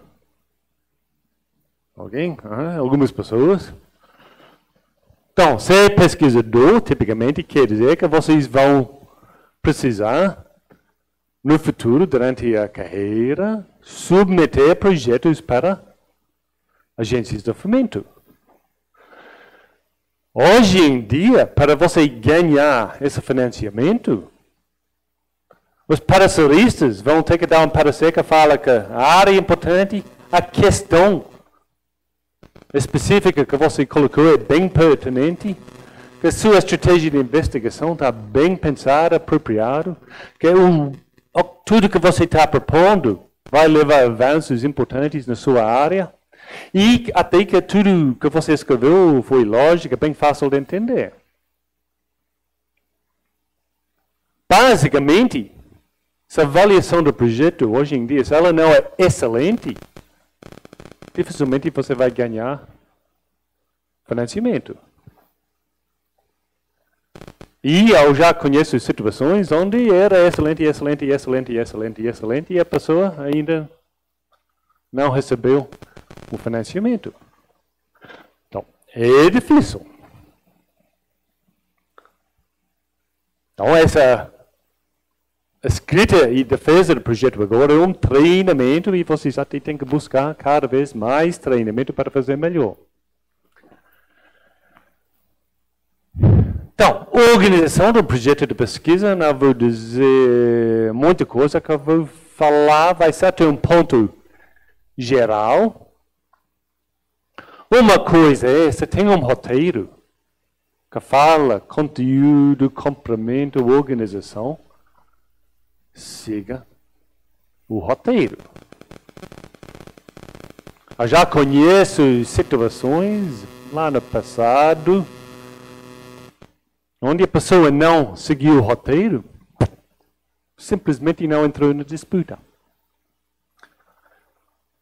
Lá nos dias de papel, o limite era 6 páginas. Elas pegaram o projeto, quem escreveu 10, tiraram as últimas 4, jogaram fora, e só 6 foram para frente. Você tem roteiro, siga o roteiro.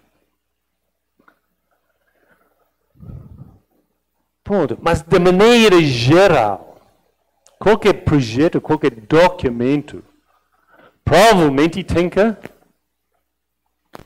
fazer 3 coisas, pelo menos. Identificar a importância da área específica da pesquisa, mas não da questão específica, agora sim. Demonstrar, baseado numa análise da literatura, do conhecimento, que a questão específica que você está propondo é importante, interessante e necessário você fazer essa pesquisa. Esse argumento tem que constar.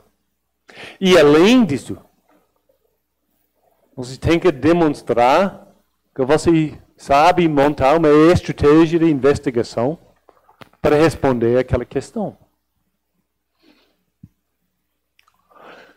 Alguém está fazendo a disciplina de redação com o Ron Martinez? Então ele já falou do modelo CARS, não? Da escrita de introdução. Então, basicamente eu estou falando a mesma coisa, quase.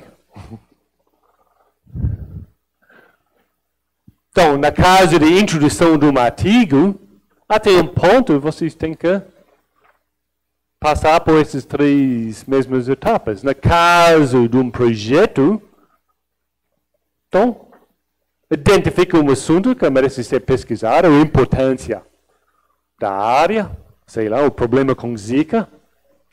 Dentro do assunto, a questão específica. No caso de Zika, que é o 10, seria por que exatamente aquela vacina que eu estou propondo propor? Sim, ninguém fez, mas não é só que ninguém fez, é porque, naquela caso, o argumento seria que já funcionou bem aquela estratégia com outra vírus. E pela semelhança entre os 2 vírus, Zika e chikungunya, que tem chance de funcionar. E o terceiro na casa é ocupe o nicho. Nesse caso, no projeto, é demonstrar que você tem uma estratégia para responder à questão.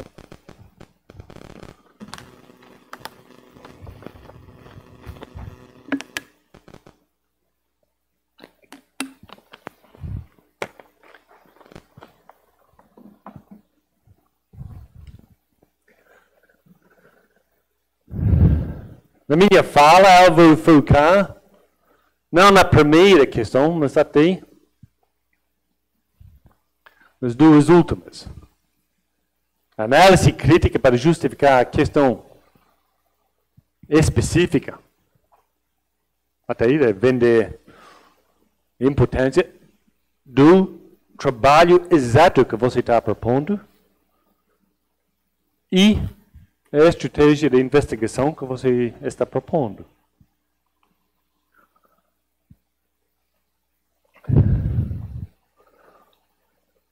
Ponto. Análise crítica.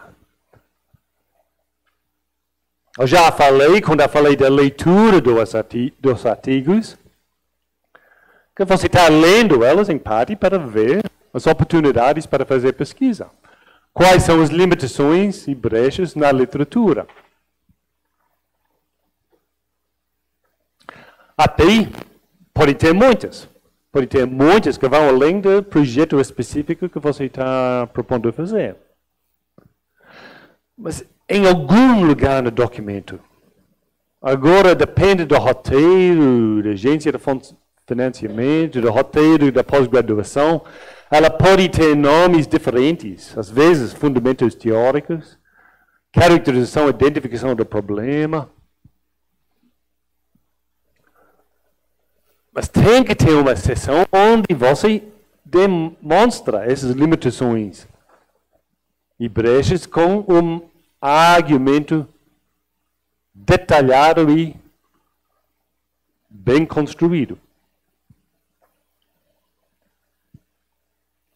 Pronto, agora eu vou mostrar um exemplo de um problema que é comum.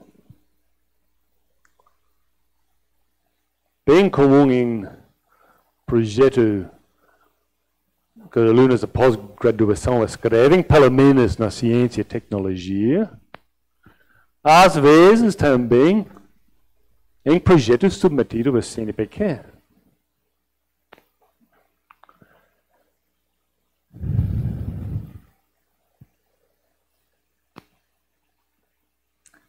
Então, isso é meio específico para a tecnologia, mas a ideia, então, muitas pessoas até provavelmente nem vão entender o conteúdo.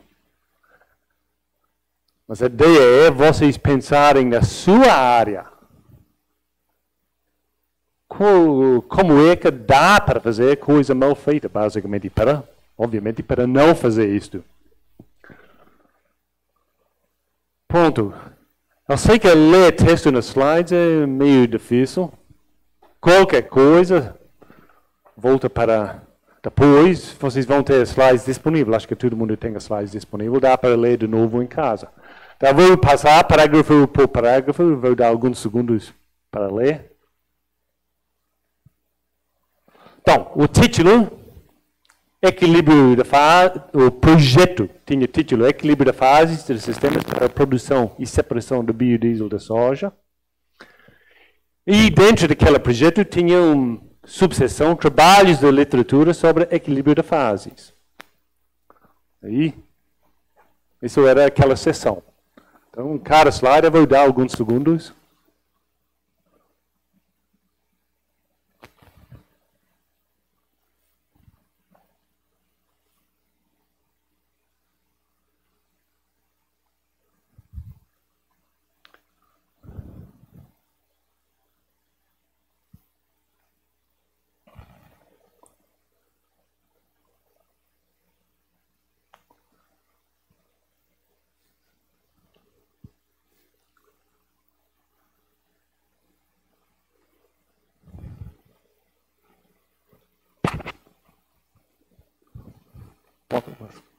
Vai lá.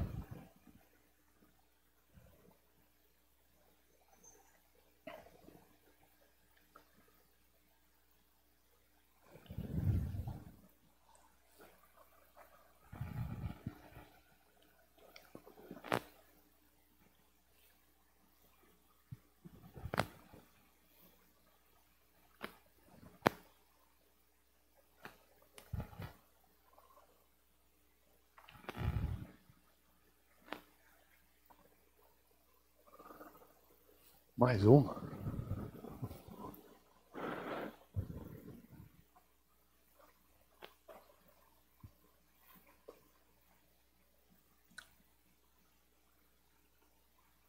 Mais um.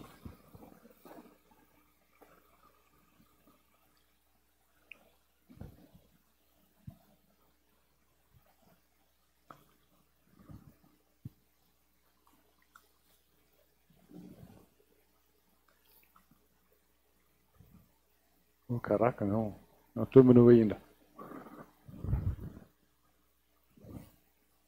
Talvez eu nem precise continuar, acho que vocês pegarem a ideia. Mesma coisa.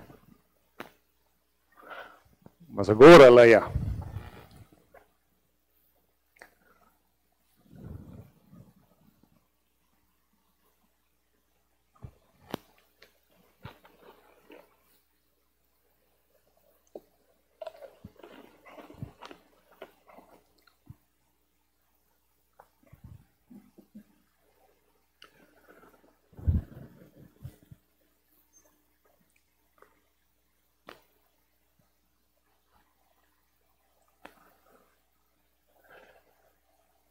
Pronto. Então, a questão é, quando vocês lerem esta frase,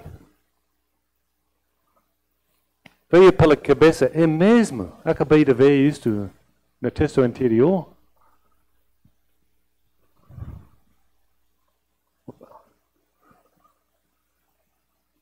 Quem escreveu está pensando que sim. Com base no que eu acabei de escrever, é bem claro que... Será? Infelizmente, texto assim não é incomum. Acho que quem está de outras áreas, talvez letras e humanidades, onde eu acho provavelmente tem mais cobrança sobre a redação, talvez nem imaginem como alguma coisa pode ser tão ruim. Mas a questão é totalmente inaceitável. Sei lá, alguém me ensinou cumprir a tabela. O aluno cumpriu a tabela, tinha que escrever uma revisão. Fulano, Beltrano, Ciclano. Tinha outro exemplo que ia da A até Z.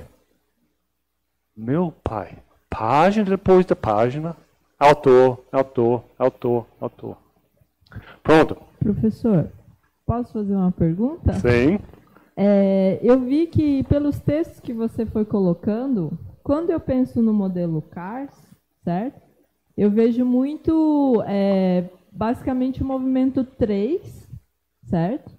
Que você já está falando da sua pesquisa, né? E você está falando da metodologia que você vai usar. Muitos dos textos que você colocou para nós.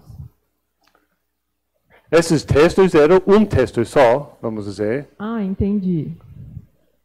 Tá. Esse texto era a seção da análise crítica, que era para ser análise crítica.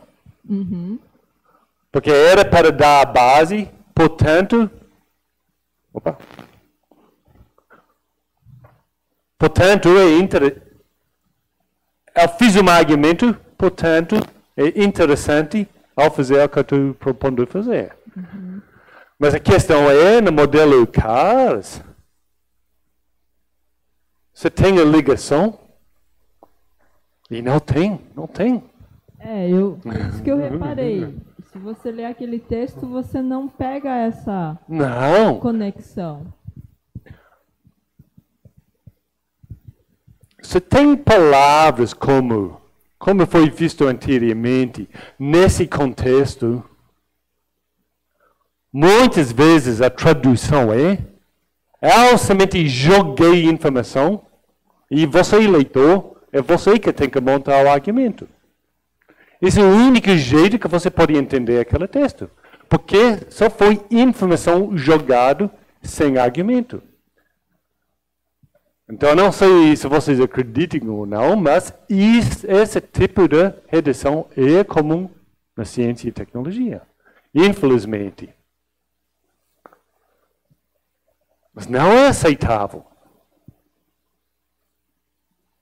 Eu não tenho nenhum argumento para entender por que a pessoa quer fazer exatamente o que quer fazer. Nenhuma justificativa. A questão é, tem um monte de informação. Informação importante, nunca se sabe sim. Mas por que não colocar informação numa tabela?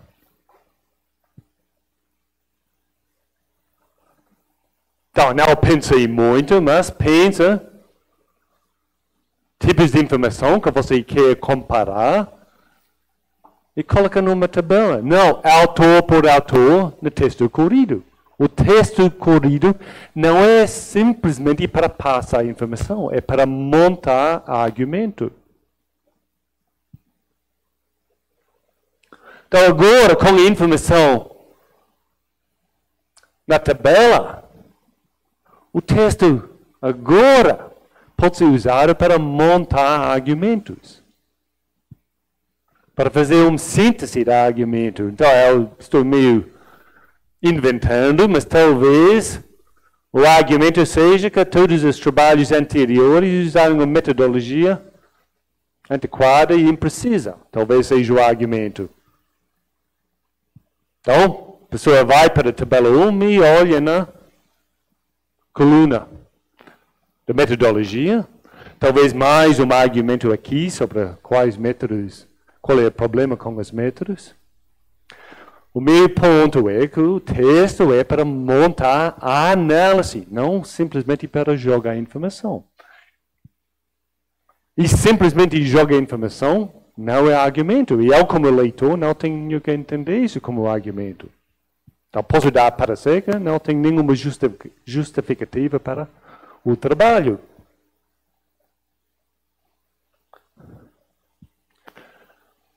Outra possibilidade de um texto que a pessoa poderia escrever, se a informação está numa tabela, é destacar, talvez, que tem dois sistemas próximos ao sistema que ele vai estudar. E, embora tenha muito outro trabalho na literatura, os componentes são muito diferentes. Quer dizer, um pouquinho menos relevantes. Mas vamos dizer, é esse tipo de argumento que deveria ter sido desenvolvido no texto.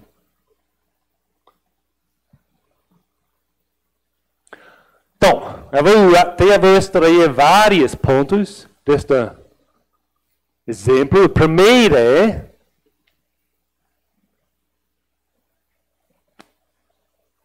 análise crítica não é um lugar para jogar informações. Naquela sessão da análise não tem análise, é só jogar informações. Não pode ser. Se você tem que dar informação e você não consegue fazer uma coisa que flua, acha um outro jeito. Comumente, seria de colocar numa tabela, mas talvez tenha outros jeitos. Até como eu já falei, o texto é para fazer um argumento crítico. Mas eu vou trazer também outras questões. Aquele texto tratou de 7 artigos. Eu, como leitor, eu tenho qualquer informação que me fala sobre essa seleção? Esses são os únicos 7 artigos relevantes? São aqueles mais diretamente relevantes? Aquele texto não deu nenhuma ideia disto. De um jeito ou outro, a análise crítica também tem que me dizer. Agora, eu não sei nada dessa área, então talvez o que eu esteja escrevendo aqui não esteja correto, mas, vamos dizer, são os únicos 7 que fizerem alguma coisa, então deve escrever no texto. Os únicos trabalhos em que esse tipo de dado foi levantado são aqueles que eu coloquei na tabela. Eu estou dizendo que a literatura é assim.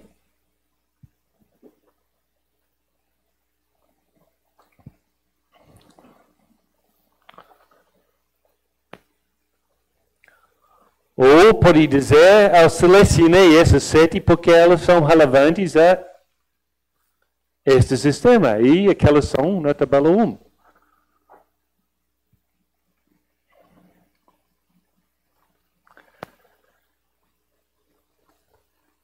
Quem está avaliando o projeto, talvez saiba alguma coisa da área. Então, você não coloca, esses são os únicos trabalhos. Se você não vasculou a literatura, tem certeza que são os únicos trabalhos. Porque se você escreve que são os únicos e não são, pega mal. Já tenho experiência, projeto de doutorado, que a pessoa escreveu, ninguém nunca fez isso antes. Acontece que eu já tinha feito alguma coisa antes na área. Infelizmente caiu nas minhas mãos para dar parecer.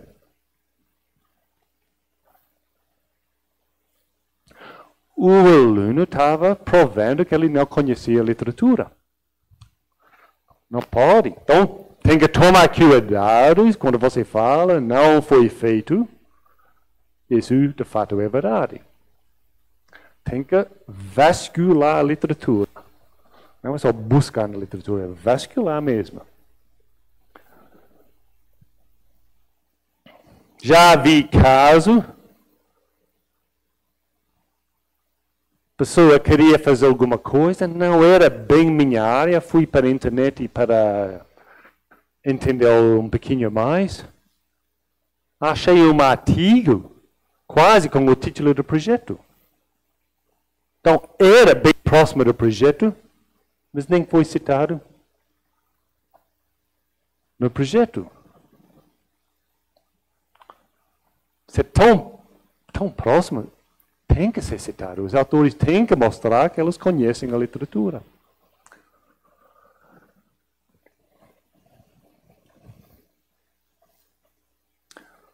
Então, quando você faz análise crítica, até você tem que ter um critério para selecionar, ok, entra na sua análise ou não. Esse critério, de um jeito ou outro, deveria ser explícito para quem está lendo.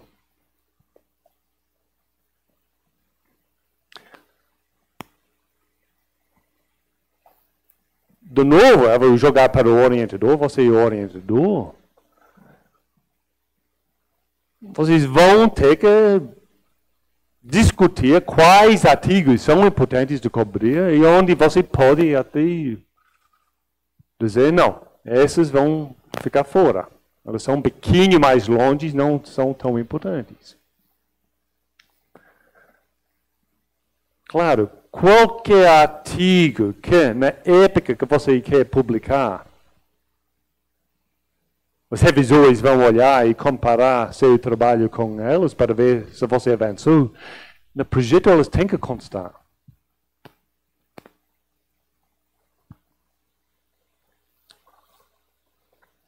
Pronto. Então, vou para outro tipo de problema que eu já vi, mas o problema que é bem comum em projetos de pesquisa. Essa vez eu não trouxe exemplo, mas basicamente é um monte de texto que traz informação básica da área.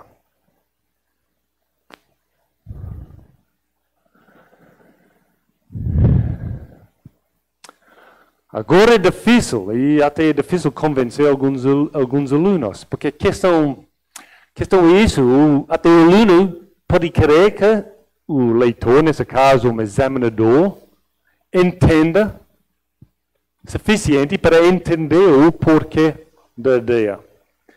E pensa que precisa dar algum background um pouquinho mais básico para trazer o avaliador, o examinador para dentro da questão. Até um ponto, sim, mas tem que tomar cuidado e não dar demais. Então, eu recebo muito projeto que não é na área que eu faço pesquisa. O CNPq nem quer saber. Você trabalha na biotecnologia, então qualquer coisa da biotecnologia vem para mim. Coisa que eu domino, coisa que eu não domino. E ainda assim, quem está escrevendo o projeto não deve perder tempo me dando uma lição no nível da terceira graduação. Porque está ocupando o espaço que deveria ir para análise crítica da literatura. E em projetos depende um pouquinho da agência de fomento, do programa de pós-graduação, mas não é incomum ter espaço restrito. Aqui você tem uma página, aqui 2 páginas, não mais. entre análise crítica e explicações mais básicas, a análise crítica que é mais importante. Então, um exemplo é na bioquímica. Hoje em dia, tem um roteiro de projeto que fala que a análise crítica é limitada a 4 páginas. Ponto. Eu tinha um aluno que quase não me falou nada do estado da literatura em relação à questão que ele ia pesquisar. Era tudo coisas mais gerais. Então, eu critiquei, a resposta foi: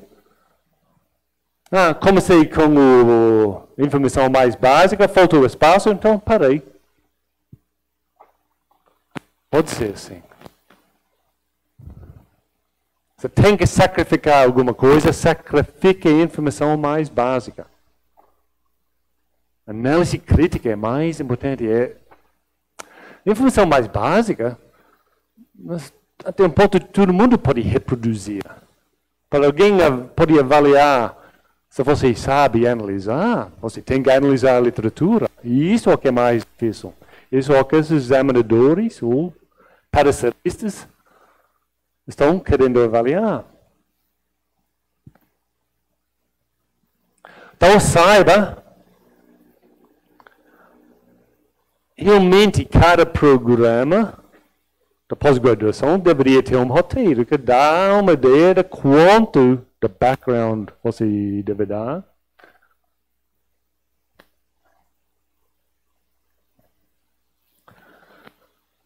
Tem a questão, possivelmente no mestrado e doutorado, você tem uma ideia de quem vai avaliar o projeto.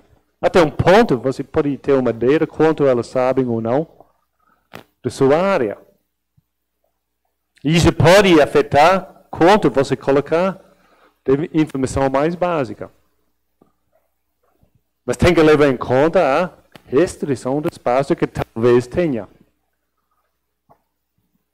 De novo, estou jogando tudo para você, o orientador. Discute com o orientador quanto de informação mais básica. No futuro, quando você manda para a agência de fomento, agora fica um pouquinho mais difícil.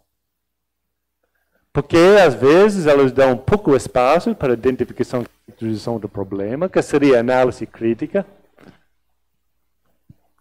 E, muitas vezes, você não faz ideia. Quem vai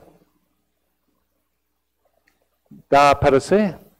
Você vai ser perito na área ou alguém, sei lá, trabalha em certo tipo de fermentação?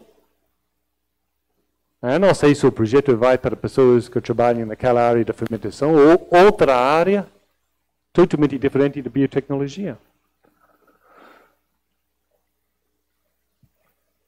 Mas agora, se eu não sei quem vai avaliar, qual nível de informação básica eu preciso dar? Impossível saber. Então a resposta é dar pouco. Vai para a análise crítica.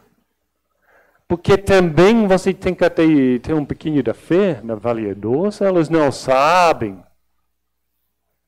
exatamente a sua área. E que se elas precisam saber um pouquinho mais para avaliar seu projeto bem,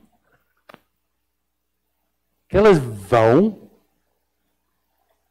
para fontes e elas devem ser experientes suficientes para rapidamente ir para fontes para conseguir mais informação.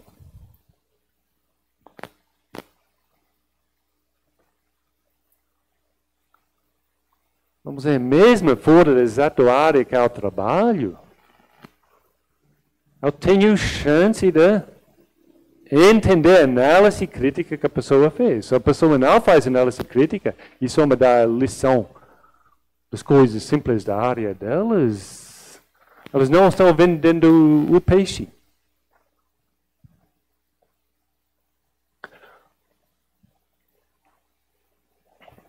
Ponto. E quando elas fazem isto, se elas me dão somente informação mais básica, Então, minha avaliação é que a pessoa não sabe qual é o estado de conhecimento naquela área.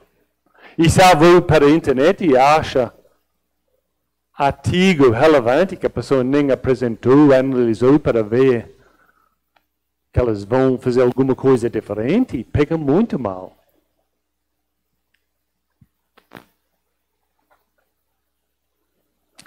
Análise crítica, mais importante do que, vamos dizer, informação mais básica, teoria da área.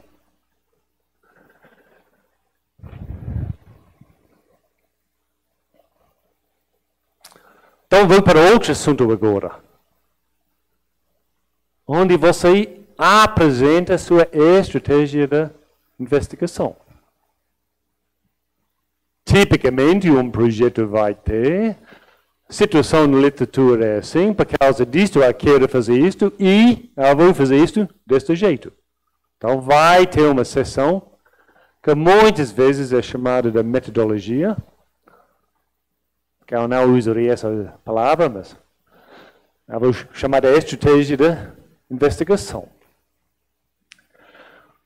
De novo, nas ciências e tecnologia, é bem comum ver nessa sessão uma lista de protocolos só. Aquelas que vocês achariam numa sessão de metodologia de um artigo científico. Só protocolos. De tal maneira que você não entende a estratégia da pessoa. Bom, vou dar um exemplo disto. Então, um projeto otimização de esterificação de gorduras catalisadas por sólido fermentado com atividade lipolítica. E a seção intitulada Metodologia teria essa informação. Então, rapidamente, acho que nem leia, só passa os olhos, só para ver o tipo de informação.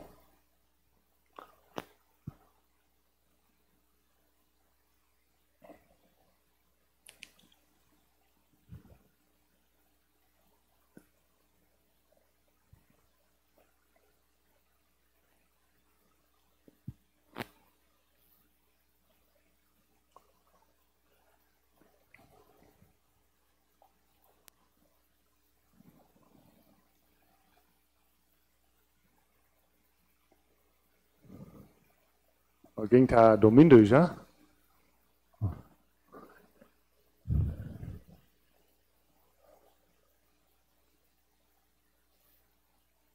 Protocolo. Oh, mais um. Protocolo volumes. Que vão ser usados, gramas, volumes. Oh, mais um. Ainda. Mesma coisa. Agora me responde, qual é a estratégia que esse autor desse projeto vai usar para otimizar a reação? Qualquer coisa nós poderíamos voltar lá e não vão achar nada, na dica de nada falar sobre isso. É quase inacreditável, mas esse tipo de sessão de metodologia é comum, pelo menos na ciência e tecnologia.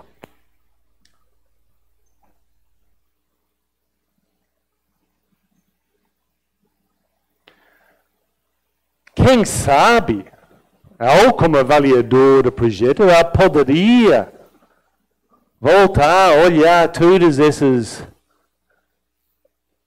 protocolos específicos. Eu poderia ao mesmo bolar, talvez seja o caso de usar essa técnica e tudo isto para otimizar a reação. Mas isso não é minha tarefa. Não é minha tarefa de pegar os protocolos que a pessoa deu e decidir como eles vão ser usados para, nesse caso, otimizar a reação. A pessoa tem que me dizer explicitamente. Então, como eu falei, ciência e tecnologia é bem comum, esse tipo de estrutura. Então, se eu recebo projetos assim, o que eu estou pensando? Alguém sabe quais são os protocolos, talvez sabe seguir o protocolo, mas a pessoa não sabe chegar. Ao longo dos meses, caso de doutorado, ao longo dos anos, eles não têm uma ideia clara de como eles vão investigar. Elas só sabem que esses vão ser os protocolos que elas vão usar durante a investigação, mas elas não sabem qual vai ser a investigação.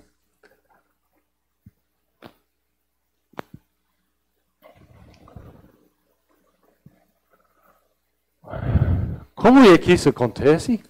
Como é que pode ter sessão assim? Passa pela minha cabeça que as pessoas copiem texto de sessão de materiais e métodos, artigo, de tese, dissertação antiga, e só mudam o tempo verbal do passado para o futuro. E às vezes elas esquecem com alguns verbos, então mistura futuro e passado. Então é meio óbvio que elas fizerem isto. Mas não pode fazer isto. Então, agora estou falando de artigos de ciência e tecnologia. A seção da metodologia, tipicamente, é para protocolos. Não dá muito ideia de como o trabalho foi conduzido. Tipicamente, isto vem na seção de resultados. Então, não pode pensar num projeto que é para montar da mesma maneira que a seção de materiais e métodos de um artigo científico. Então, eu não gosto do título metodologia, então, eu não sei exatamente como vocês vão interpretar. Mas para mim, muita pessoa está entendendo isso como quase sinônimo de protocolos.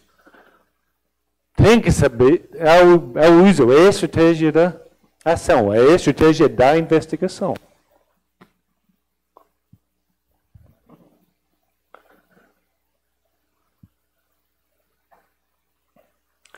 Num projeto, você vai ter X meses, X anos.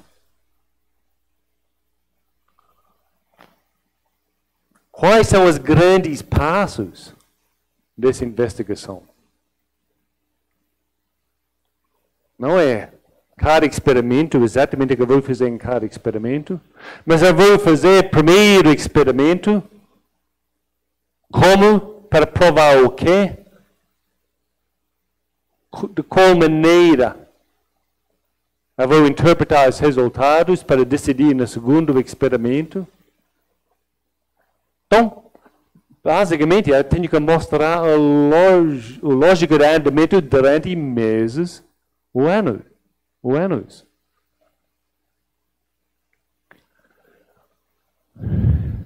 Uma ferramenta que é bem útil nessa situação é um fluxograma.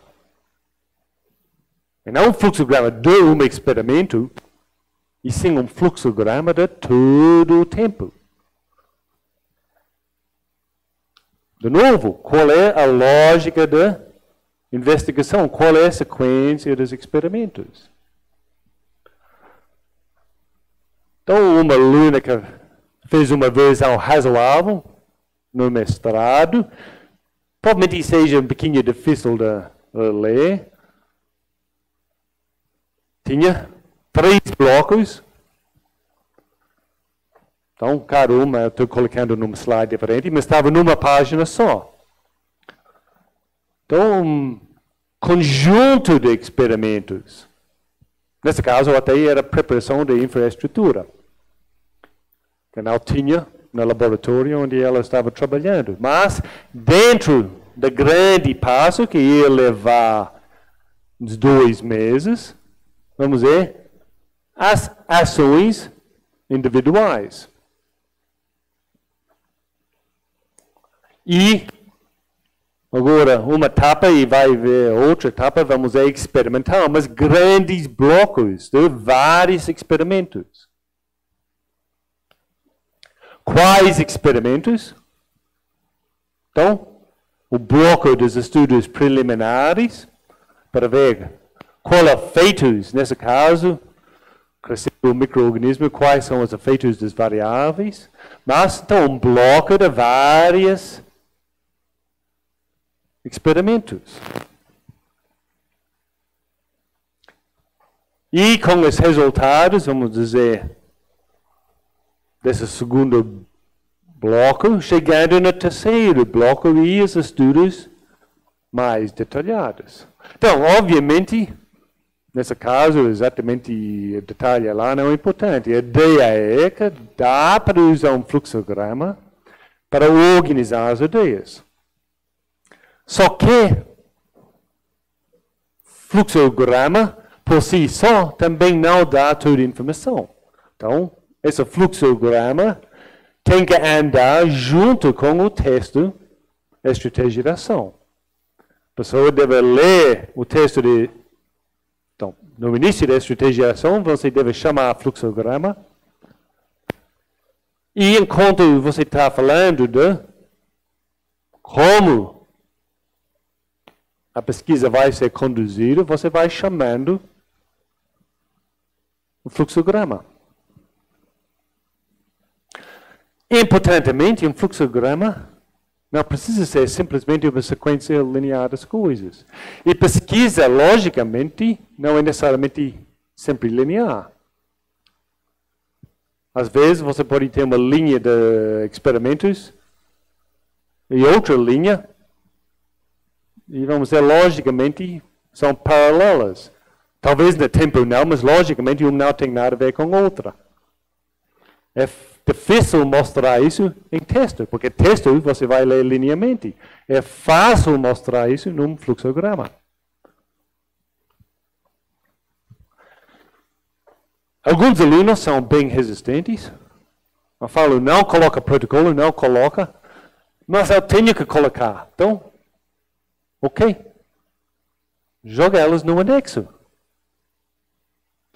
Porque se o paracerista não queira, não precisa ler os protocolos.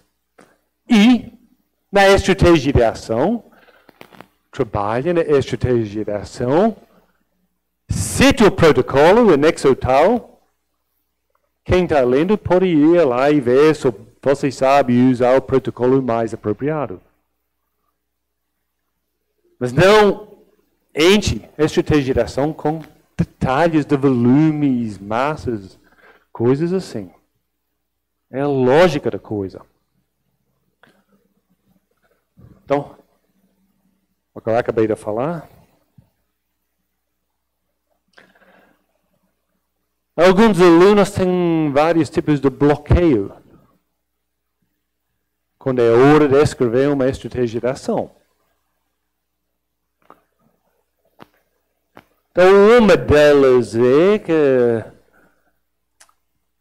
pesquisa é meio difícil, não? Você sabe exatamente como vai andar?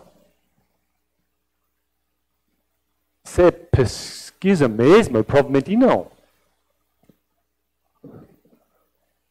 Então, tem essa questão. Se eu vou conseguir fazer todas as etapas que eu estou pensando ou não, e às vezes o aluno nem sabendo, tem dúvida, vou colocar ou não. Outro tipo de bloqueio vem do caso, não sei qual vai ser o primeiro experimento, mas infelizmente eu preciso do resultado do primeiro experimento para saber qual linha vou seguir. E elas conseguem descobrir somente o primeiro experimento. E não conseguem mapear o resto do mestrado ou doutorado. Mas não podem deixar essas coisas impedir você de escrever um plano para todo o tempo. Então, tem que ter na cabeça. O fato que você coloca que você vai fazer alguma coisa no projeto não quer dizer necessariamente que aquela coisa tem que ser feita.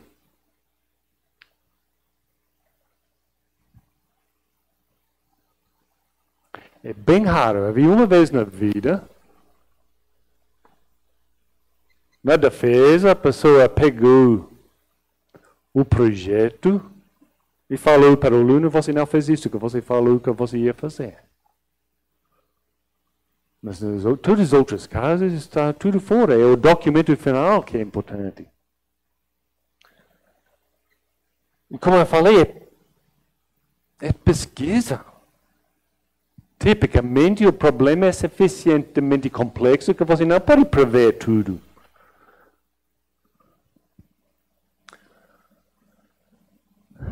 Então tinha uma situação com uma aluna minha, justamente isto.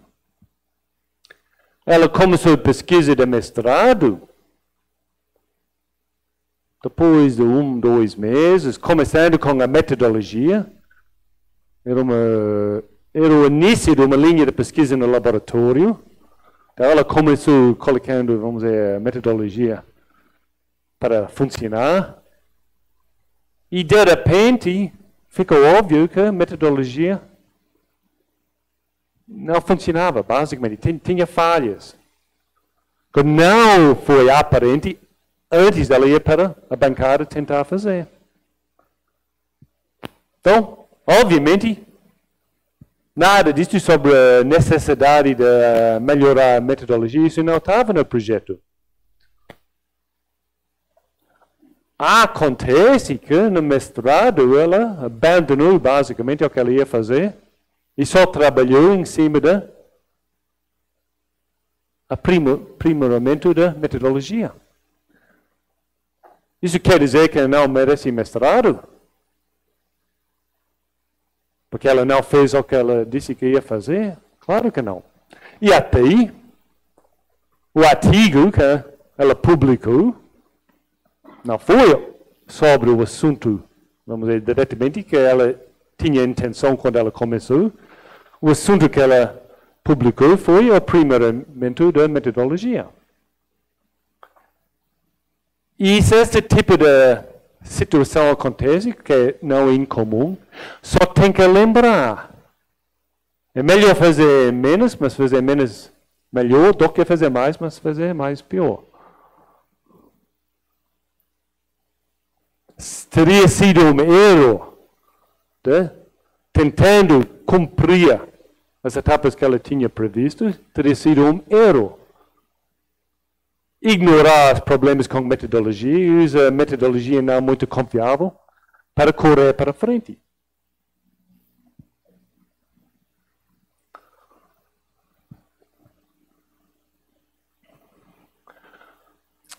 Às vezes, então, você pode até desviar a pesquisa. Aquele outro caso foi de atrasar. No doutorado, ela continuou com o que ela tinha pensado para o mestrado.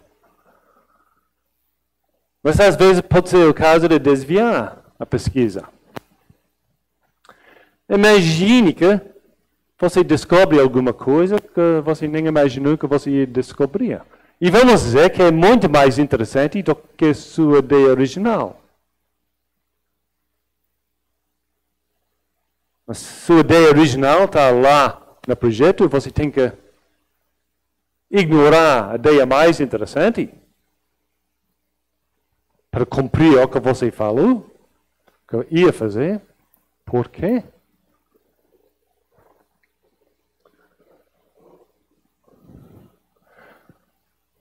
Então, quando você está redigindo o seu projeto, você está fazendo o melhor plano que você consegue fazer naquele momento.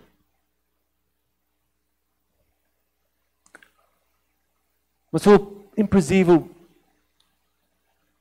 pode acontecer. E você até sabe que pode acontecer. Mas isso não quer dizer que você não pode escrever uma estratégia de ação. Você tem que escrever. Mesmo sabendo que tudo pode mudar. Então, um general da Segunda Guerra Mundial, depois virou presidente dos Estados Unidos, costumava falar, planejamento é tudo, o plano não é nada.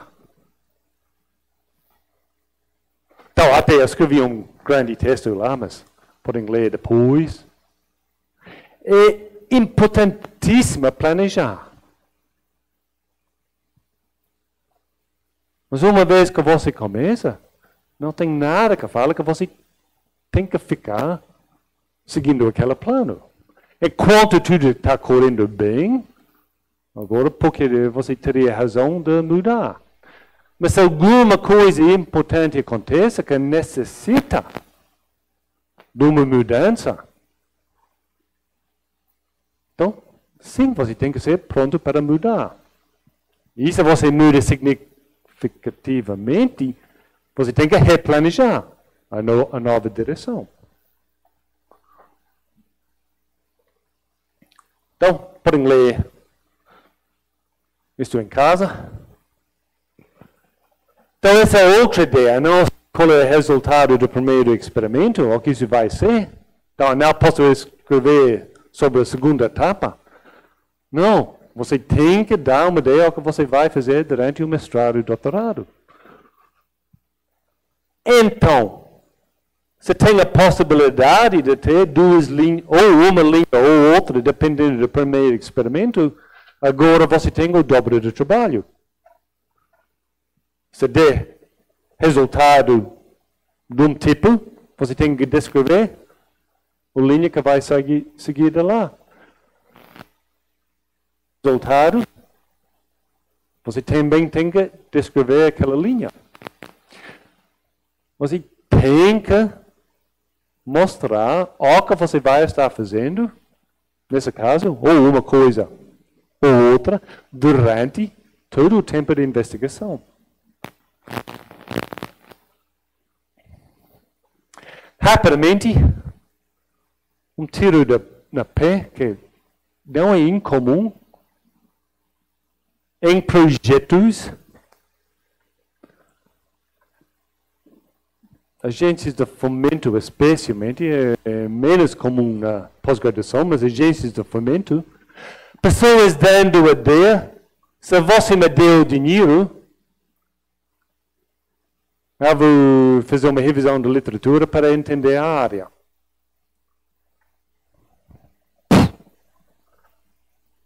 Quem vai dar um parecer bom para um projeto assim? E não é tão incomum.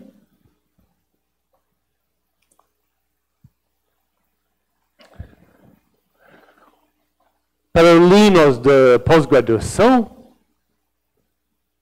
vamos dizer, o exemplo disso mais comum é o aluno querendo fazer o doutorado sanduíche, ou até pós-doutorado no exterior, e você olha o cronograma, primeiros 1, 2, 3 meses é revisão bibliográfica.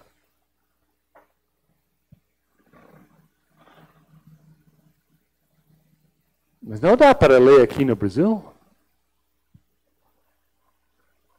Deve ir lá para trabalhar, vamos dizer, com o equipamento que tem lá, não aqui, alguma coisa assim.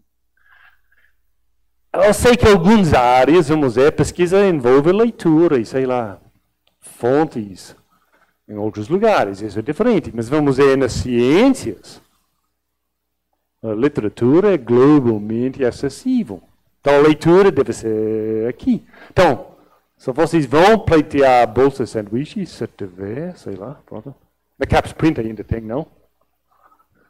Não coloca tempo que vai ser dedicado simplesmente 1, 2, 3 meses à revisão bibliográfica. Mas é impressionante como é comum ver isto. Pronto. Ok. Acabei de dizer. Então, rapidamente, então, as conclusões.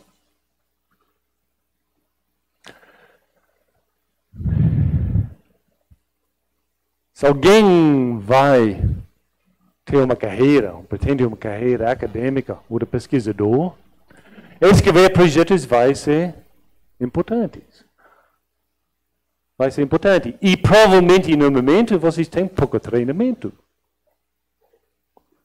Encara a escrita do projeto agora como um treinamento.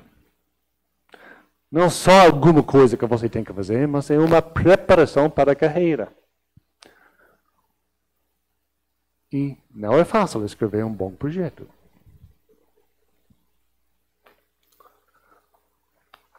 A redação do projeto começa muito antes da redação, vamos dizer. Tem muita etapa antes de sentar para redigir mesmo. A identificação da questão da pesquisa, um monte de trabalho para ir para a literatura, outras fontes de conhecimento, para conhecer bem o estado do arte e para embasar a questão. Então, tem que saber localizar as fontes e tem que analisá-las bem criticamente. O documento em si tem que demonstrar essa análise crítica que você fez. Eu vou dizer no papel, na tela, no papel. Você tem que justificar por que é interessante e necessário fazer o que você está propondo fazer. E, como eu acabei de dizer, tem que mostrar que você sabe montar uma estratégia de investigação. Última conclusão. Daqui a 2 semanas vou voltar e vou falar sobre a escrita de dissertações, teses, artigos. O ponto é, a tarefa de escrever dissertação, tese e artigo é muito mais fácil se o projeto é bem pensado e bem redigido. Pronto. É isto.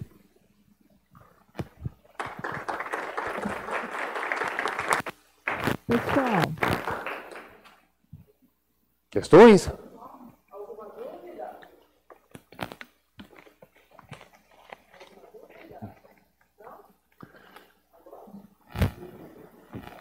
Alô? Tá, obrigado. Eu tenho uma pergunta. Com o avanço da tecnologia, cada vez se tem menos necessidade de fazer um doutorado sanduíche. Então, hoje a gente tem, por exemplo, Skype ou Hangout para conversar, né, com o pesquisador. Temos algumas ferramentas tipo Dropbox, né, para compartilhar o progresso da sua pesquisa. E nem vou falar da verba destinada a isso. Tá? A questão que você contou do relato pessoal, né? Hoje, quando que vale a pena investir no doutorado sanduíche? Na ciência e tecnologia, se você tem um bom grupo no exterior, acho que vale a pena a experiência. Quase só por isso. A convivência com um bom grupo. Então... Até abre os olhos um pouquinho. E às vezes abre os olhos que não é tão ruim aqui quanto parece, às vezes. Porque assim, eu como aluna já ouvi várias vezes assim, o doutorado sanduíche é difícil, mas você tem que trabalhar bem, né, para investir em congressos internacionais. Isso ainda é verdade? Eu como aluna tenho ouvido assim, olha... Ir para o congresso internacional? E quem vai bancar isso? É que assim, a CNPq tem reserva financeira, né, no doutorado. Tinha? Desculpa, tem ou tinha? Ela tinha? Foi cortado. Agora eu não sei, porque eu não sei muita coisa. Ela tinha bolsa e uma reserva financeira para... Mas para mandar aluno para congresso, dificilmente. Professor, sim. Tá. Doutorado sanduíche, sim. Tá. Agora com certeza. Eu acho que eu estou confundindo, porque tem um órgão de fomento que é a FAPESP, né? Elas pagam a sua bolsa e elas também depositam uma reserva. Taxa bancária, mas Isso, sim. que é destinada à compra de material para sua pesquisa ou até para viagem para o congresso, assim. Eu achei que a CNPq tinha.